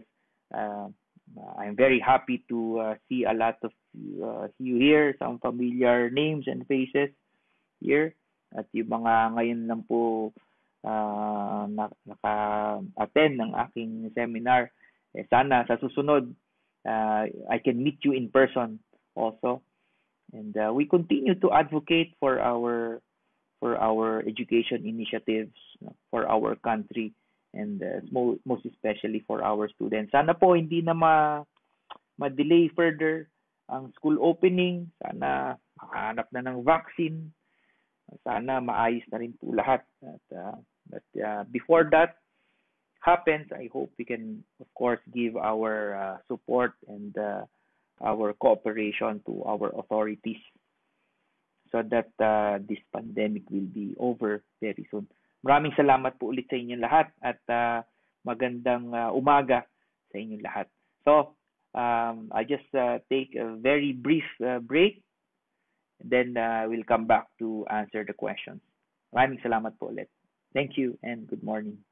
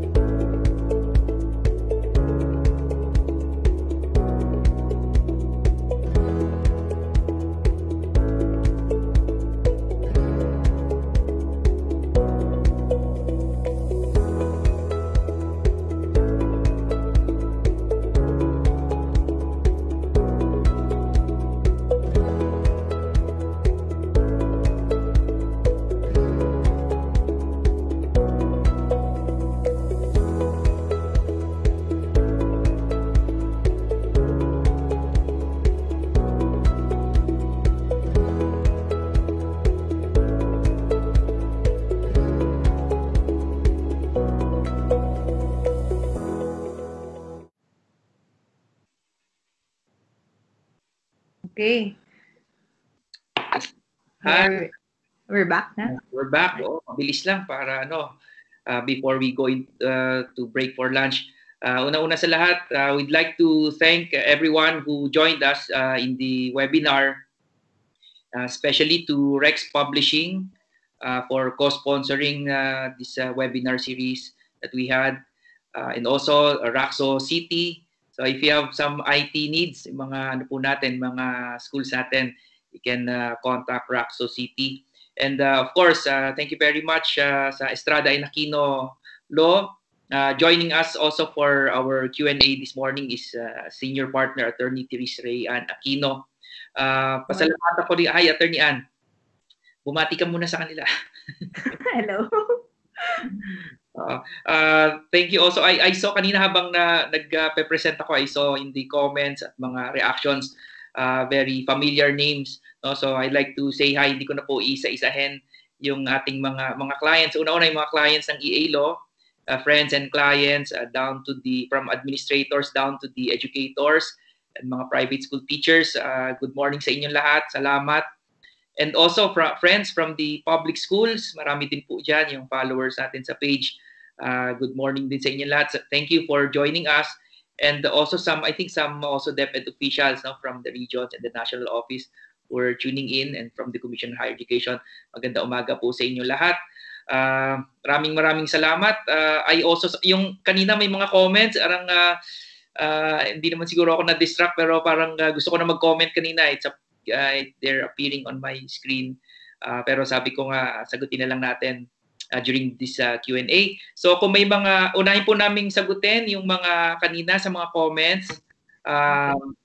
But feel free to post your questions anytime. So we'll allot siguro mga 15 to 20 minutes. Wala na akong boses. Wala na akong tutuyunin yung muna ko. So we can answer. Tapos kung hindi po natin ma-address ngayon, especially do sa mga clients po ng EA, siguro we can sit down and discuss further so we can give you legal advice. But yung sa mga iba naman po, I think we already gave very sufficient legal information for you to craft your own school policies and for you to make informed decision. But just in case you still need assistance of a lawyer, you can consult this with your own or your respective counsels, and also with us anytime. Okay, so Attorney Ann, ano bang mga nalista mo dyan? So our first question, can employers put their employees in floating status in time of pandemic? I think this was discussed during your lecture. So first, of course, yes, based on the lecture, pwede naman. So if employees cannot be reassigned to some work, kasi wala naman talagang work, and if there's no actual work talaga, you can put your employees in floating status. So, but again, as mentioned by Atty. Estrada, the floating status should not exceed 6 months. So, if wala pa rin, after 6 months, wala pa rin work, then that's the time you have to retrench your employees. Yes. Tama. Maidagdag ko lang. Una-una, yung floating status, kasi madalas po yan naririnig natin ginagamit sa mga agency personnel, lalong-lalo na sa mga security guards. Pero may mga jurisprudence na po, sinabi na Supreme Court, hindi lang po yan limited sa mga agency personnel. Pero again, gusto ko pong ulitin, hindi po ito para gamitin to take advantage of the situation. Yung pong paglalagay sa floating status presupposes merong bona fide suspension of work. Ibig sabihin, talagang wala nang available work, at dapat yung cost ng suspension of work is not the school or not the employer. No? So I think naman sa sitwasyon ngayon, there's really a bona fide suspension of work, and we have already, and the school should have exhausted all means necessary, and the only thing left, the only option left is to temporarily retrench or put on floating status certain employees. So kanina may mga tanong, Attorney Ann, kung pwede bang the floating retrenchment, pwede bang i-reduce yung salaries, etc., i-reassign. Tama po, pwede po yun. Basta anything short of termination or retrenchment or floating status, pwede po yun. Basta ang mahalaga po, there's good faith, at again, merong exhaustion of all available options. At yung floating status should not exceed 6 months.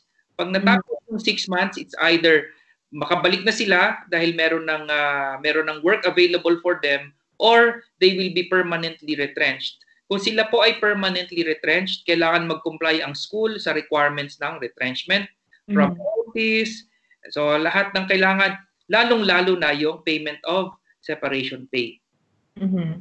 So, mention ko lang kasi may nagtanong kung how much daw ba yung separation pay. So, if you're retrenching your employee, so payment of separation pay is equivalent to 1 month pay or at least 1/2 month pay for every year of service, whichever is higher. So, yun ang separation pay natin. So, unless... retrenchment. Kung retrenchment half, kung redundancy 1 month. So, unless, wala naman siguro may permanent closure, pero kasi pag nagkakaroon tayo ng permanent closure, so you retrench and the reason is that there's a permanent closure, then that's the time na pwede kang exempted under the law to pay separation pay. Pero we don't wish naman na magkaroon talaga ng mga permanent closure sa schools natin. Okay, so what else? So I guess another important thing when it comes to retrenchment is that we must be able to show yung substantial losses natin. So, or pwede ding impending losses. So, hindi pwedeng de minimis lang or feeling natin there's a loss. So, dapat mayroon at least substantial loss that the school will incur. Okay? Third yan, tatalon lang ako sa mga balikan ko lang yung may mga unang questions during the first part of the discussion on school opening. So mabilis na ito. Yung may nagtanong, can schools open with different schedules in different regions? Possible po yan dahil yung po ating quarantine, yung lockdown, iba-iba din po. May ECQ, may GCQ. So that's also possible. Pwede po yan. And I think the Commission on Higher Education, insofar as the higher education institutions, sinabi po ng ating chair na rolling, I think nasa advisories na rin, rolling, they will implement rolling school opening. Ibig sabihin, depends on the readiness of the HEIs. They can open their school calendar anytime for next school year. Tapos meron din nagtanong yung tuition increases, pwede pa rin ba sila magtaas itong sa dadating na school year? Wala namang prohibition, At ang tanong is how do you justify? I think it will be a very hard decision for the schools who is thinking of increasing their tuition, pero wala naman pong prohibition, para sa ating. At gusto ko ding i-highlight kasi under the law naman yung pong makukolekta natin na increases, yung 70% noon, 'di ba? Talagang pupunta yan sa ating mga school personnel, hindi lang sa teachers. So I think yun ang decision point, kung magtataas ka, I think it's really for the school personnel na dahil because of the financial difficulties. So ano po yung how do you justify? Well, you have to follow the rules, and regulations in the increasing tuition. Siyempre, yung consultation, mahalaga din yon with the students and with the parents before you arrive at such decision. Pero kung sakaling tingin po ninyo ay kailangan talaga, lalo na din sa mga school personnel natin dahil sila yung makikinabang unang-una dun sa tuition increase. But you have to balance that also with the ability of the students to pay dahil baka walang mag-enroll. Lalo tayong lalong hihirap ang sitwasyon natin. Turn yan. In addition dun kasi we're talking about tuition increase, paano naman daw there's a question here, paano naman daw yung decrease in tuition? So, since wala naman daw mga extracurricular activities or yung mga utilities na binabayaran, can the parents demand for the decrease of tuition fee? Yung sa dadating na school year? I think that's yung question also, for the next year. Yeah, pwede po yun. That's really possible, May mga items in the fees na maaring matanggal. Pero I think you have to look at it not per item, from the perspective of if you're running a school, if you're an administrator, you should not look at it based on the items on the fees, but you look at the total institutional funds that you need. So ang ibig ko sabihin nun, some of the fees may no longer exist, yung mga items doon, pero it will be replaced by new items, na kailangan din ng school. Dapat titingnan mo yung magkano ba yung budget na kailangan ng school for the coming school year for other essential equipment cost, kasama na yung for human resources training, lahat po yan i-consider natin. So Maaring may mga mawalang items doon, but yung total fees na pwede natin masingil, dapat yun nang tingnan din natin. Pero at any rate, yan ay institutional decisions. It will be resolved based on the respective school communities. Okay, so next, this is a very interesting question. So what do we do with teachers who can't refuse, who can't or refuse to move online even after training? So, okay, sige, ako na muna sagot. Okay. And refuse, dalawa. So after you exhausted everything, like, yun nga, may training na, you provided all the support, and then, but still the teacher refuses to abide by the new policy of the school, then I think you have a ground to dismiss that employee. We're talking about refusal, So ayaw niya talaga, matigas ulo niya. Ito yung mga hindi millennials na mga teachers natin. No offense naman. May mga... Anyway, millennial kasi ako. So in order for this to be a valid ground for termination, so pwede siya kasi mag-fall sa willful disobedience or habitual neglect of duty. So when we talk about willful disobedience, so number one, of course, there must be insubordination or disobedience, and the disobedience must be wrongful, intentional, and characterized by perverse attitude. So talagang ayaw niya talaga matigas sa ulo. And the order violated must be reasonable. And I think naman for the schools to adopt online learning or distant learning, so that's a reasonable regulation for the school. So when we talk about habitual neglect naman, it's also the same naman. So there's a duty, and then the teacher refuses to comply with that order, and it must be habitual. So hindi pwedeng once lang. So kailangan siya, recurring siya. So baka may ma-add ka, Atty. Estrada? Ngayon talaga masusubok ang yung skill set ng mga teachers natin. Now migrating and transitioning to the flexible learning systems, more use of technology, etc. So maidagdag ko doon, not in a negative way, dito positive, based also on the law. Di ba meron tayong code of ethics for professional teachers, specifically sa kanila, and it's part of our duty to update ourselves in the new developments and trends in the delivery of education. So now's the time, for us to do that and prove that we can, So it's part of a duty, not really because there are sanctions. Pero as I've said, kung merong as mentioned by Attorney Aquino, if there is refusal, refusal, ibig sabihin there's bad faith, there is just utter refusal, ayaw lang sumunod, pwede po yan maging ground, dahil everyone's moving towards a new platform, hindi pwedeng ni-refusal and insisting on the old way. So hindi pwede. Pero yung can't, yun din ang paano kung talagang tinrain na, gustong-gusto, kaya lang hindi matuto. Ano ang risk sa kanila? Ang risk po doon, syempre pagka nag-downsize yung school, syempre kung sino yung pipiliin na matitira, baka nasa huli kayo sa listahan. O kaya dapat talaga, it is really challenging for all of us. Hindi lang po sa schools, pati rin sa mga teachers. O Attorney Ann, meron pa tayong mga dyan? Ito, another interesting question. How can we do this in public? So we're talking about remote learning. So how can we do this in public school? Alam niyo po, sa totoo lang, ay nagugulat ako. Magaling din yung ating Department of Education kasi actually nauna na sila. 'Di ba, na nag-migrate sa online, not necessarily requiring mobile data of the students. Merong commons, yung DepEd Commons, etc. So I think gagawin talaga kasi there's no choice, May mga flexible learning options talaga tayo gagawin, not only in the private schools but also in the public schools. At yung mga areas naman, I think kung kukulangin talaga ang resources ng ating government, then they'll have to exhaust other means like more class days, baka pating Saturdays, and more shifts for the public school system to observe social distancing.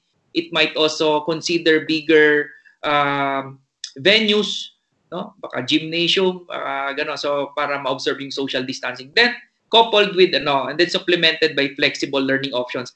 Pero ito increment of a week mga developments.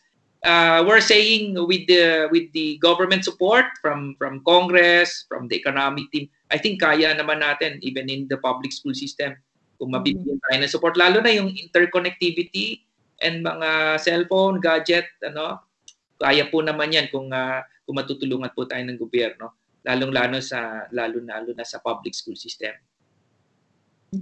So just to add that, no, under our constitution kasi it is the obligation of the state to ensure that education is accessible to all. So I think with this new normal, talagang compelled ang government agencies natin, especially the DepEd, to find ways in order to ensure that education is accessible even to those our students na nasa malayong area na they don't have access to internet.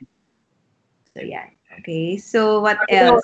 Paano kung yung ang mag-refuse ay yung mga estudyante ayaw mag-migrate sa bagong platforms ng school? Paano daw kung sila naman may ayaw? Well, they have to adapt with this new normal. I mean, they cannot dictate what's the prescribed format for the education, since I think the important thing right now is for the parents, students, and the school to work for this to be to work in order for this new setup to work for their own development. I think isang doon, kaya merong self-regulation yung mga schools. They also have to make sure that this is acceptable to their school community, including the students, kasi may power din of choice yung mga magulang at students. Kung hindi nila gusto, maaari silang lumipat, no? So it has to work. Pareho dapat sila na sila ay to work on its adaptability and acceptability. Pero of course, andun pa rin ang choice ultimately sa parents, sa students. Kung nila gusto, maaari silang lumipat at pumili ng mga schools where they feel better yung delivery at mas fitted sa needs nila. Oo. Okay. Meron lang ako Attorney, hindi question kanina, comment pa ulit-ulit yung about sa academic freedom. I think I mentioned in the earlier part of the lecture yung academic freedom at saka yung reasonable regulation in relation to choosing the modes of delivery. Kasi may I think may comment doon na yung academic freedom is only for institutions of higher learning, no? Under the Constitution, tama po yun, no? The institutions of higher learning enjoy academic freedom, sabi ng Constitution. But it is in the same provision of the Constitution which recognizes reasonable regulation of all educational institutions. So yung sa discussion po natin ngayon, ang relevant po doon, yung administrative side of yung academic management of the schools. Yun po, wala pong distinction doon. Yung administrative prerogatives at discretion ng educational institutions. Hindi lang po yan sa higher ed. Yung po kasing nasa Constitution about academic freedom, specific po yon dun sa academic freedom in pursuing the truth, in acquiring new knowledges. Ibig sabihin, hindi daw dapat tayo natitigil doon, no?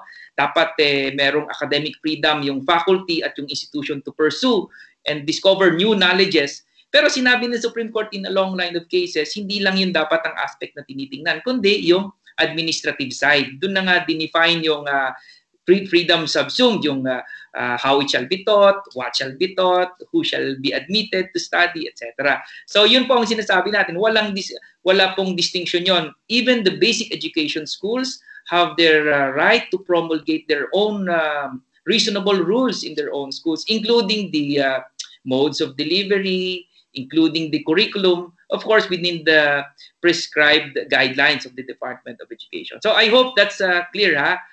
Kasi hindi naman ibig sabihin, wala na tayong, kung basic education ka lang, wala kang authority to decide on what means to use in the delivery of education. Pareho lang po yan. In that respect, pareho lang po tayo sa ating mga kasama sa colleges and universities. Attorney Ann? So, eto kasi paulit-ulit tong question na to.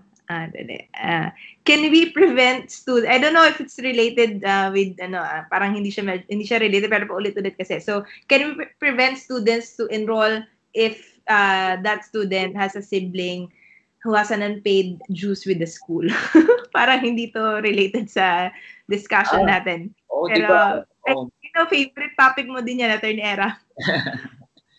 Hindi, kasi parang ang sabi kasi natin, you cannot refuse a student to re-enroll in the same school if the student has no delinquency in the grades, no? For example, nakakapag-comply sa mga academic requirements and also kung wala siyang violation of school rules and policies. Kasama doon, kung meron kang violation, especially on kasama na doon yung payment of fees, di ba?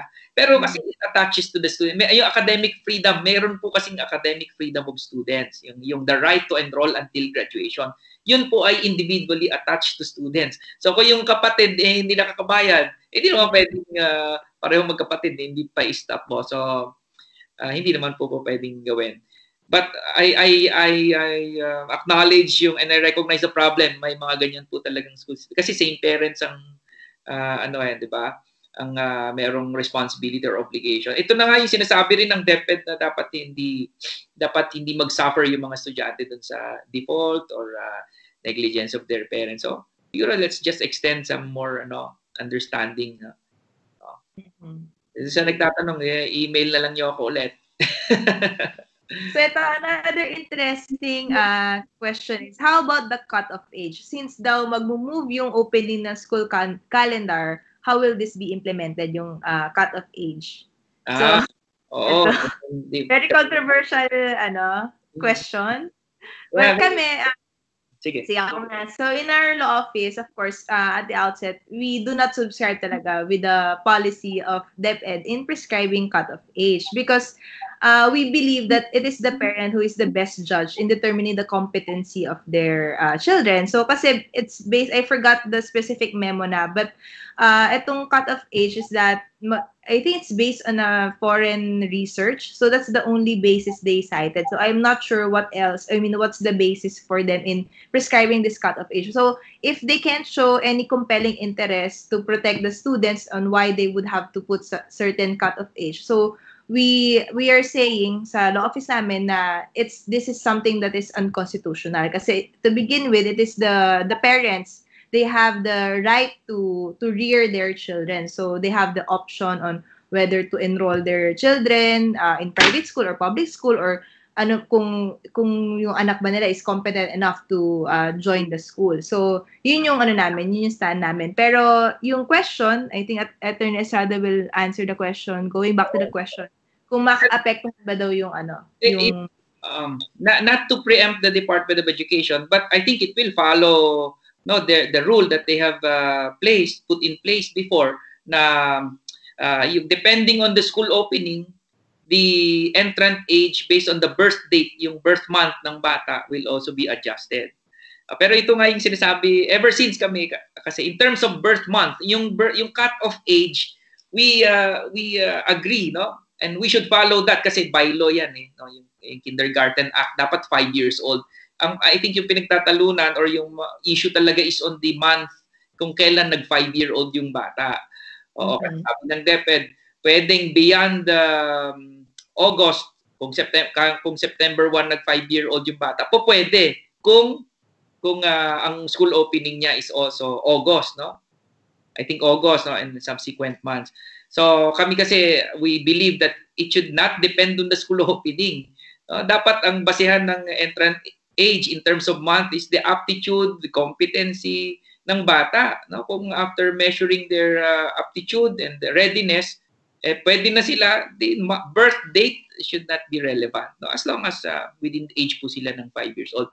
So, hintayin po natin kung ano yung guidelines po ng DepEd dyan. I think it should affect. No? Dapat more inclusive kasi madidelay yung school opening.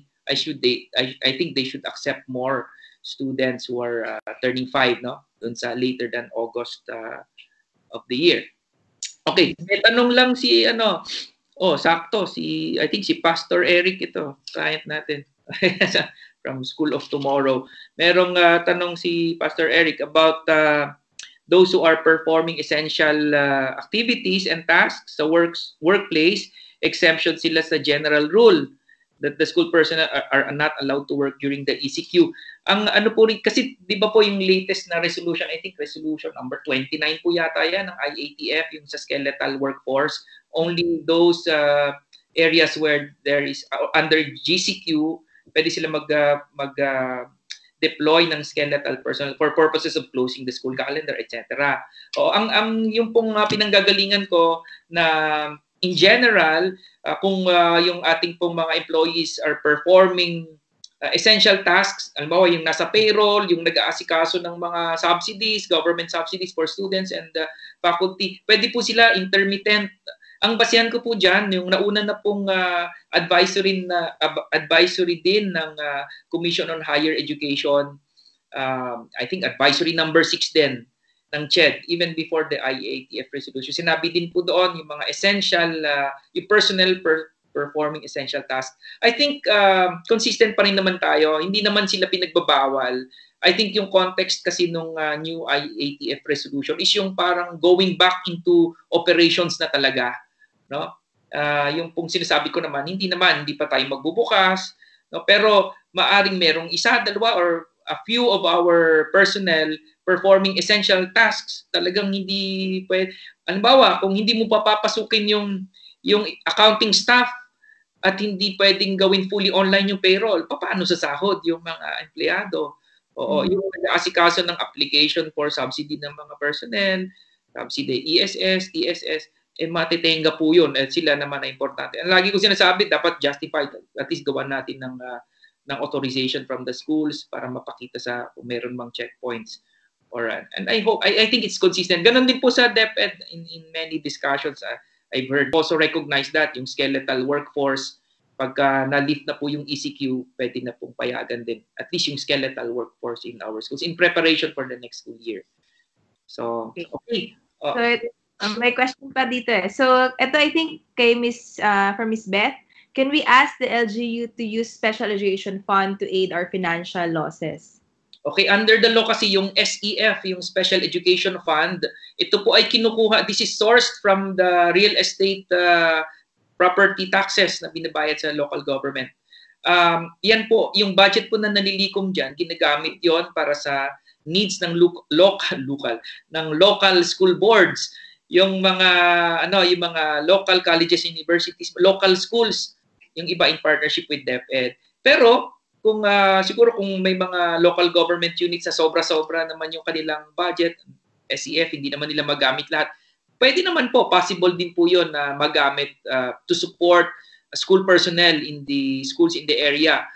I-realign lang nila. Palagay ko kailangan ng resolution from the sanggunian para pong parang similar to what Congress is doing now based on the Bayanihan to Heal as One Act, diba nagre-realign sila ng funds. So I think if it's done in the national stage or scale, maaari din pong gawin yan in the locality. Basta po meron pong ordinance at resolution ng sanggunian. At so, ang mahalaga kung meron pong magagamit na pondo. Oo. Okay. So, ito, may isa pang question dito. Can private school teachers who will adopt online classes ask for allowance to cover electricity consumption and internet usage? Yan. Pwede naman. Nasa pag-uusap po ng nasa pag-uusap. Kasi, halimbawa, meron kang additional cost, halimbawa, gagamit ka ng internet, etc. Wi-Fi, may cost sa'yo. Pero meron ka namang mamimenos din, di ba? Kasi, di ka na mamamasahe, you have more time. I think, depende sa negotiation ninyo or sa pag-uusap ninyo ng school. Pero I think, may ma-offset. So, I think, you just have to meet halfway. Marami ka rin namang costs na, mawawala na for so in relation to this question, pwede daw bang ma-discipline yung employee or ma-put into a floating status kung wala siyang internet connection or internet access? So before you discipline an employee, dapat you provide all the support and the training. So kung wala siya, hindi naman siya pwedeng ma-punish because wala siyang internet access. So, hindi siya pwede maging habitual delinquent just because habitual neglect of duty just because wala siyang internet access. Oo, at saka yung floating status, sabi nga natin, kung no work internet, no work available. So, maaari siguro, kung talagang hindi siya pwede doon that requires interconnectivity, but maaari siyang i-reassign. I'm sure merong ibang work na naghihintay sa kanya na hindi nagre-require ng interconnectivity. Kaya lang, maaring hindi yon the same compensation as compared to being the faculty under the flexible learning modes or teaching modes. Basta meron pang available, exhaust muna ninyo. Hindi pwedeng float ng float. Ito, maganda yung sinabi to. Question, can we implement job rotation so that we can prevent retrenchment? Yes, This would mean salary adjustment, right? Yes, Tama po. Basta ang mahalaga po, ang isipin po natin, syempre dapat fair. Dapat fair. And we can show na this is necessary pag nag-rotate. Kasi hindi ka pwedeng basta-basta magbawas ng salary. Sabi nga natin, diminution yan. Violation of Article 100. So, dapat meron kang school-wide review in terms of costs, in terms of staffing, and after that, meron kang mga remedies available for you. So, rotation, reassignment, hanggang sa more extreme. Maaring hindi mo ngayon gagawin yan. Baka mag-improve yung economic standing ng school. Maaring hindi ka na mag-implement ng retrenchment or floating status. Okay, so are we down to our last question? Siguro last na, yung mga iba. Oo. Ito, I think concern ito na marami din. What will happen? What will be the impact of blended learning to student discipline?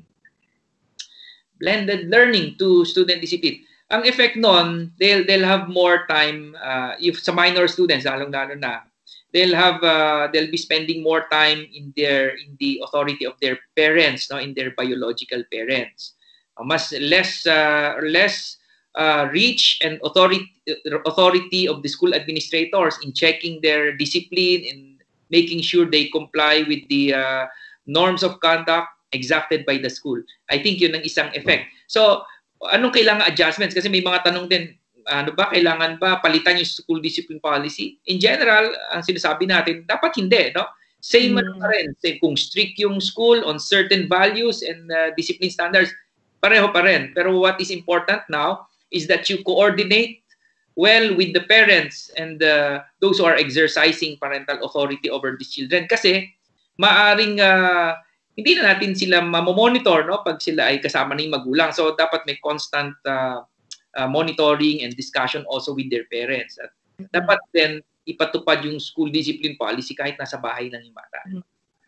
I Okay? think to add, it's very important talaga to partner with parents. Especially, kasi ngayon, you cannot really monitor yung student discipline via online or remote learning. So, you have to make sure that the parents will also report, like, for kung may mga violations. So, honesty is the best policy talaga dito. So, dapat partners talaga yung parents when it comes to imposing discipline. Tsaka pinost natin kanina, di ba, yung duty of the parents, Section 14 of BP 232, diba? Sabi natin, they should coordinate and cooperate with the school in implementing school policies, particularly on discipline. Sige, huli na. Teka, may naalala ko kanina, paulit-ulit yung may mga ibang nagagalit. Huwag na po kayo nagagalit about yung sa license sa mga teachers. Ito lang po sabihin ko, it's not a crime, kasi yung pong pagtuturo, yung based on jurisprudence and based on practice, and even jurisprudence, ni-recognize sa Supreme Court, yung hindi nakapag-comply do sa license, which is an academic requirement for employment, they are probationary employees and they are part-time. They're ineligible for full-time work. Pero hindi ibig sabihin, sinabi doon that they're criminals. No? And also, that's based on the law, the same law being cited. No? Pangalawa, under RA 10533, yung mga graduate of science, math, physics, etc., they can teach in basic education even without a license, di ba? Nakalagay dun sa RA 10533. Of course, based on certain conditions, yan ay subject ng another webinar. Pero I think it's naman unfair to say na yung mga wala pang lisensya sa ngayon, baka may mga nakikinig dito, sila ay probi sa mga private schools kasi kinokompleto pa nila yung lisensya, or yung iba nakaplano pa, wala pa silang lisensya. Hindi naman po ibig sabihin kayo ay makukulong, no, dahil your practice. No, at most you are at worst you are pro-B employees, and you are part-timers. You are not eligible for security of tenure. Okay, so siguro marami pang pero hopefully meron pa tayo mga ibang sessions, I'm sure. Ngayon, gusto ko lang, Atty. Ann, I'm sure meron ka ring announcement, ako na mauna. Sa Wednesday po, I think sa May 6, meron po yung ASHP sponsored na webinar din. This is strictly on labor issues. Yun po ay meron pong fee, may minimal fee po yon. Ang discussion po doon is more specific. So kung meron, ihanda nyo na po yung kung meron kayong tanong, based sa pinag-usapan natin yan, pero very specific na kung pwede nyo i-share doon para masagot na rin po natin kaagad. So I think limited din yung participants doon, pero I think the discussions will be very specific to your issues and concerns. Ito po kasi hirap, very varied yung ating concern. So, yun po ay sa Wednesday, sa Ashby, dito rin po sa Facebook page na ito. Thank you very much, Attorney Ann. Okay, so invite ko din kayo. It's on May 7, so I'll be having a bar lecture on data privacy. So kung interested kayo to know about the basics of data privacy, you can also join us. So it's sponsored by Rex Bookstore. So May 7, so time to be announced pa. Yung bar lecture, Attorney Ann, ibig sabihin yan yung mga nagre-review for the bar exam ba yan at mga lawyers na the lecture is based on the syllabus provided by the Supreme Court. Pero we will cover I think the important concepts that our school administrators can apply in their school. So pwede ring umattend kahit hindi a lawyer. Okay, it's all open to everyone. Okay, so I think unfortunately bilis ng oras pagka online So 3 hours na pala tayo. 3 hours na ako nagsasalita. So maraming salamat po ulit. Thank you very much for joining us again sa Rex Bookstore, sa Raxo City, at sa inyo pong lahat, mga educators.